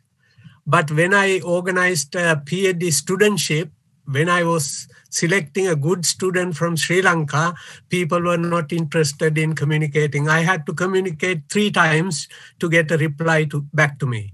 So my answer for my observation for communication is, as we noticed, all the expatriate successful people wants to give something back to the country. Naturally, they try to do things, but Sri Lankan graduate students and researchers should communicate, select those people and communicate and get the best out of them so that they can increase the publication. I am an editor. I am in editorial board for 3 journals. Every year we look at the statistics. Sri Lanka is very, very low in physical sciences and engineering area. I think we need to improve in that area. Hopefully, this digital platform will help to improve that. My second comment is about journals. Some years ago, with a request, I published a very good paper in Sri Lankan journal, but the exposure to international community is almost zero. What I see is, in every university in Sri Lanka, they are trying to publish a journal from every university. That doesn't give the quality. What we need is something like National Science Foundation taking the lead and publish few high quality journals so that impact factor goes high and the international visibility is going to be very high. I can see there are so many journals coming from every university. That doesn't help us. So that is something, that's the second one. My final comment is about retirement. If an academic is very active in research and teaching and scholarly activities, when he or she comes to 65, that is the time the person has the knowledge, experience, and the wisdom. And that is the time that person can contribute a lot to that country. So that rule can be there, but the system should select the best person and keep that person working for the country. In United States, 80 years is not a problem for new employment. So those are the 3 comments I wanted to make here. I hope we can go forward with these new ideas and we can help our country. Thank you. Excellent comments, Dr. Dharmadas. Yeah, the third point in particular is so important, and whether we agree or not, people like Dr. Fauci in the US is 80 years, and exactly. he's running the whole COVID situation now with 2 presidents, not 1 president. So there might be controversy with his position because of other things, but age did not matter to be the head, right? So I think age, that limit has to be there for another reason, as you just mentioned. Otherwise, people will fight to just keep the position without being productive. But if you are a productive person, the university, the UGC, or the government should recognize that and give that person an opportunity to continue in a different capacity even. Yeah. There was an article very recently. That article found where the Nobel Prize winners end up. Most of the Nobel Prize winners end up in the United States. Yeah. Because they give the opportunity, because they have the knowledge and the wisdom and the experience, they get the opportunity. That is why the country is doing well. Yeah. And on that point, if I'm allowed to say another thing that comes to my mind, Professor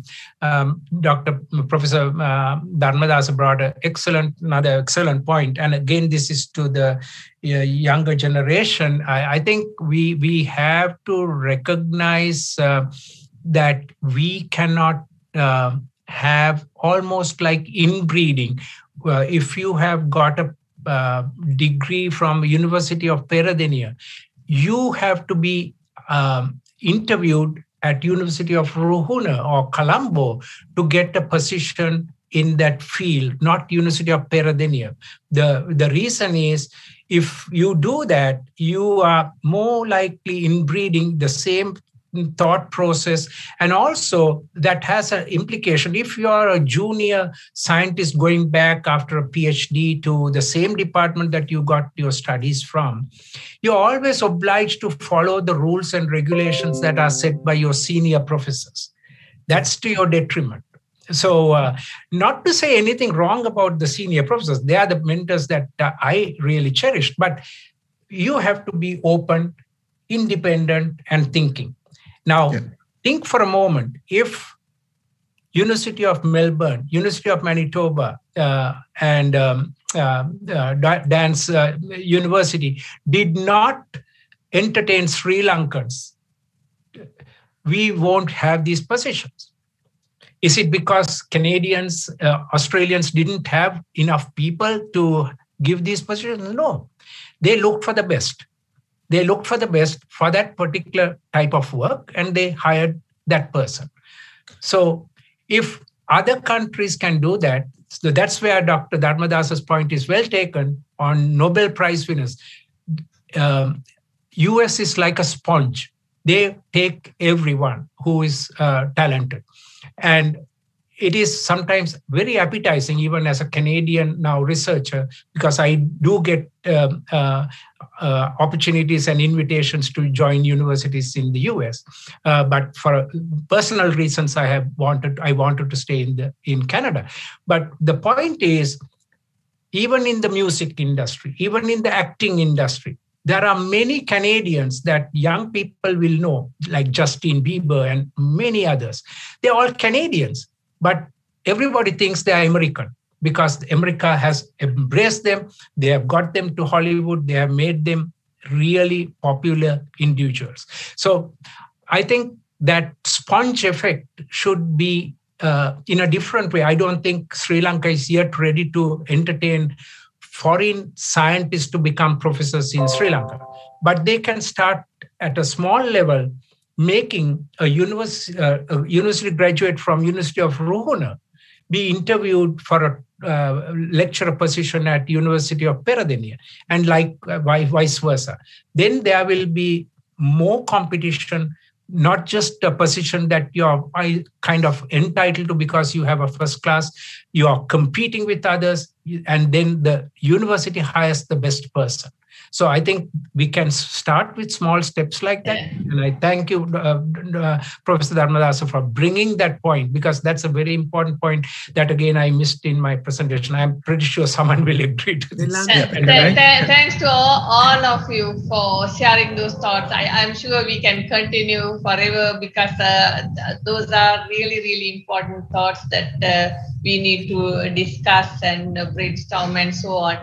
Tirina is waiting to give the official wrapping up, and thank you. Before that, let me thank you on behalf of the academia for sharing those very valuable ideas. Thank you.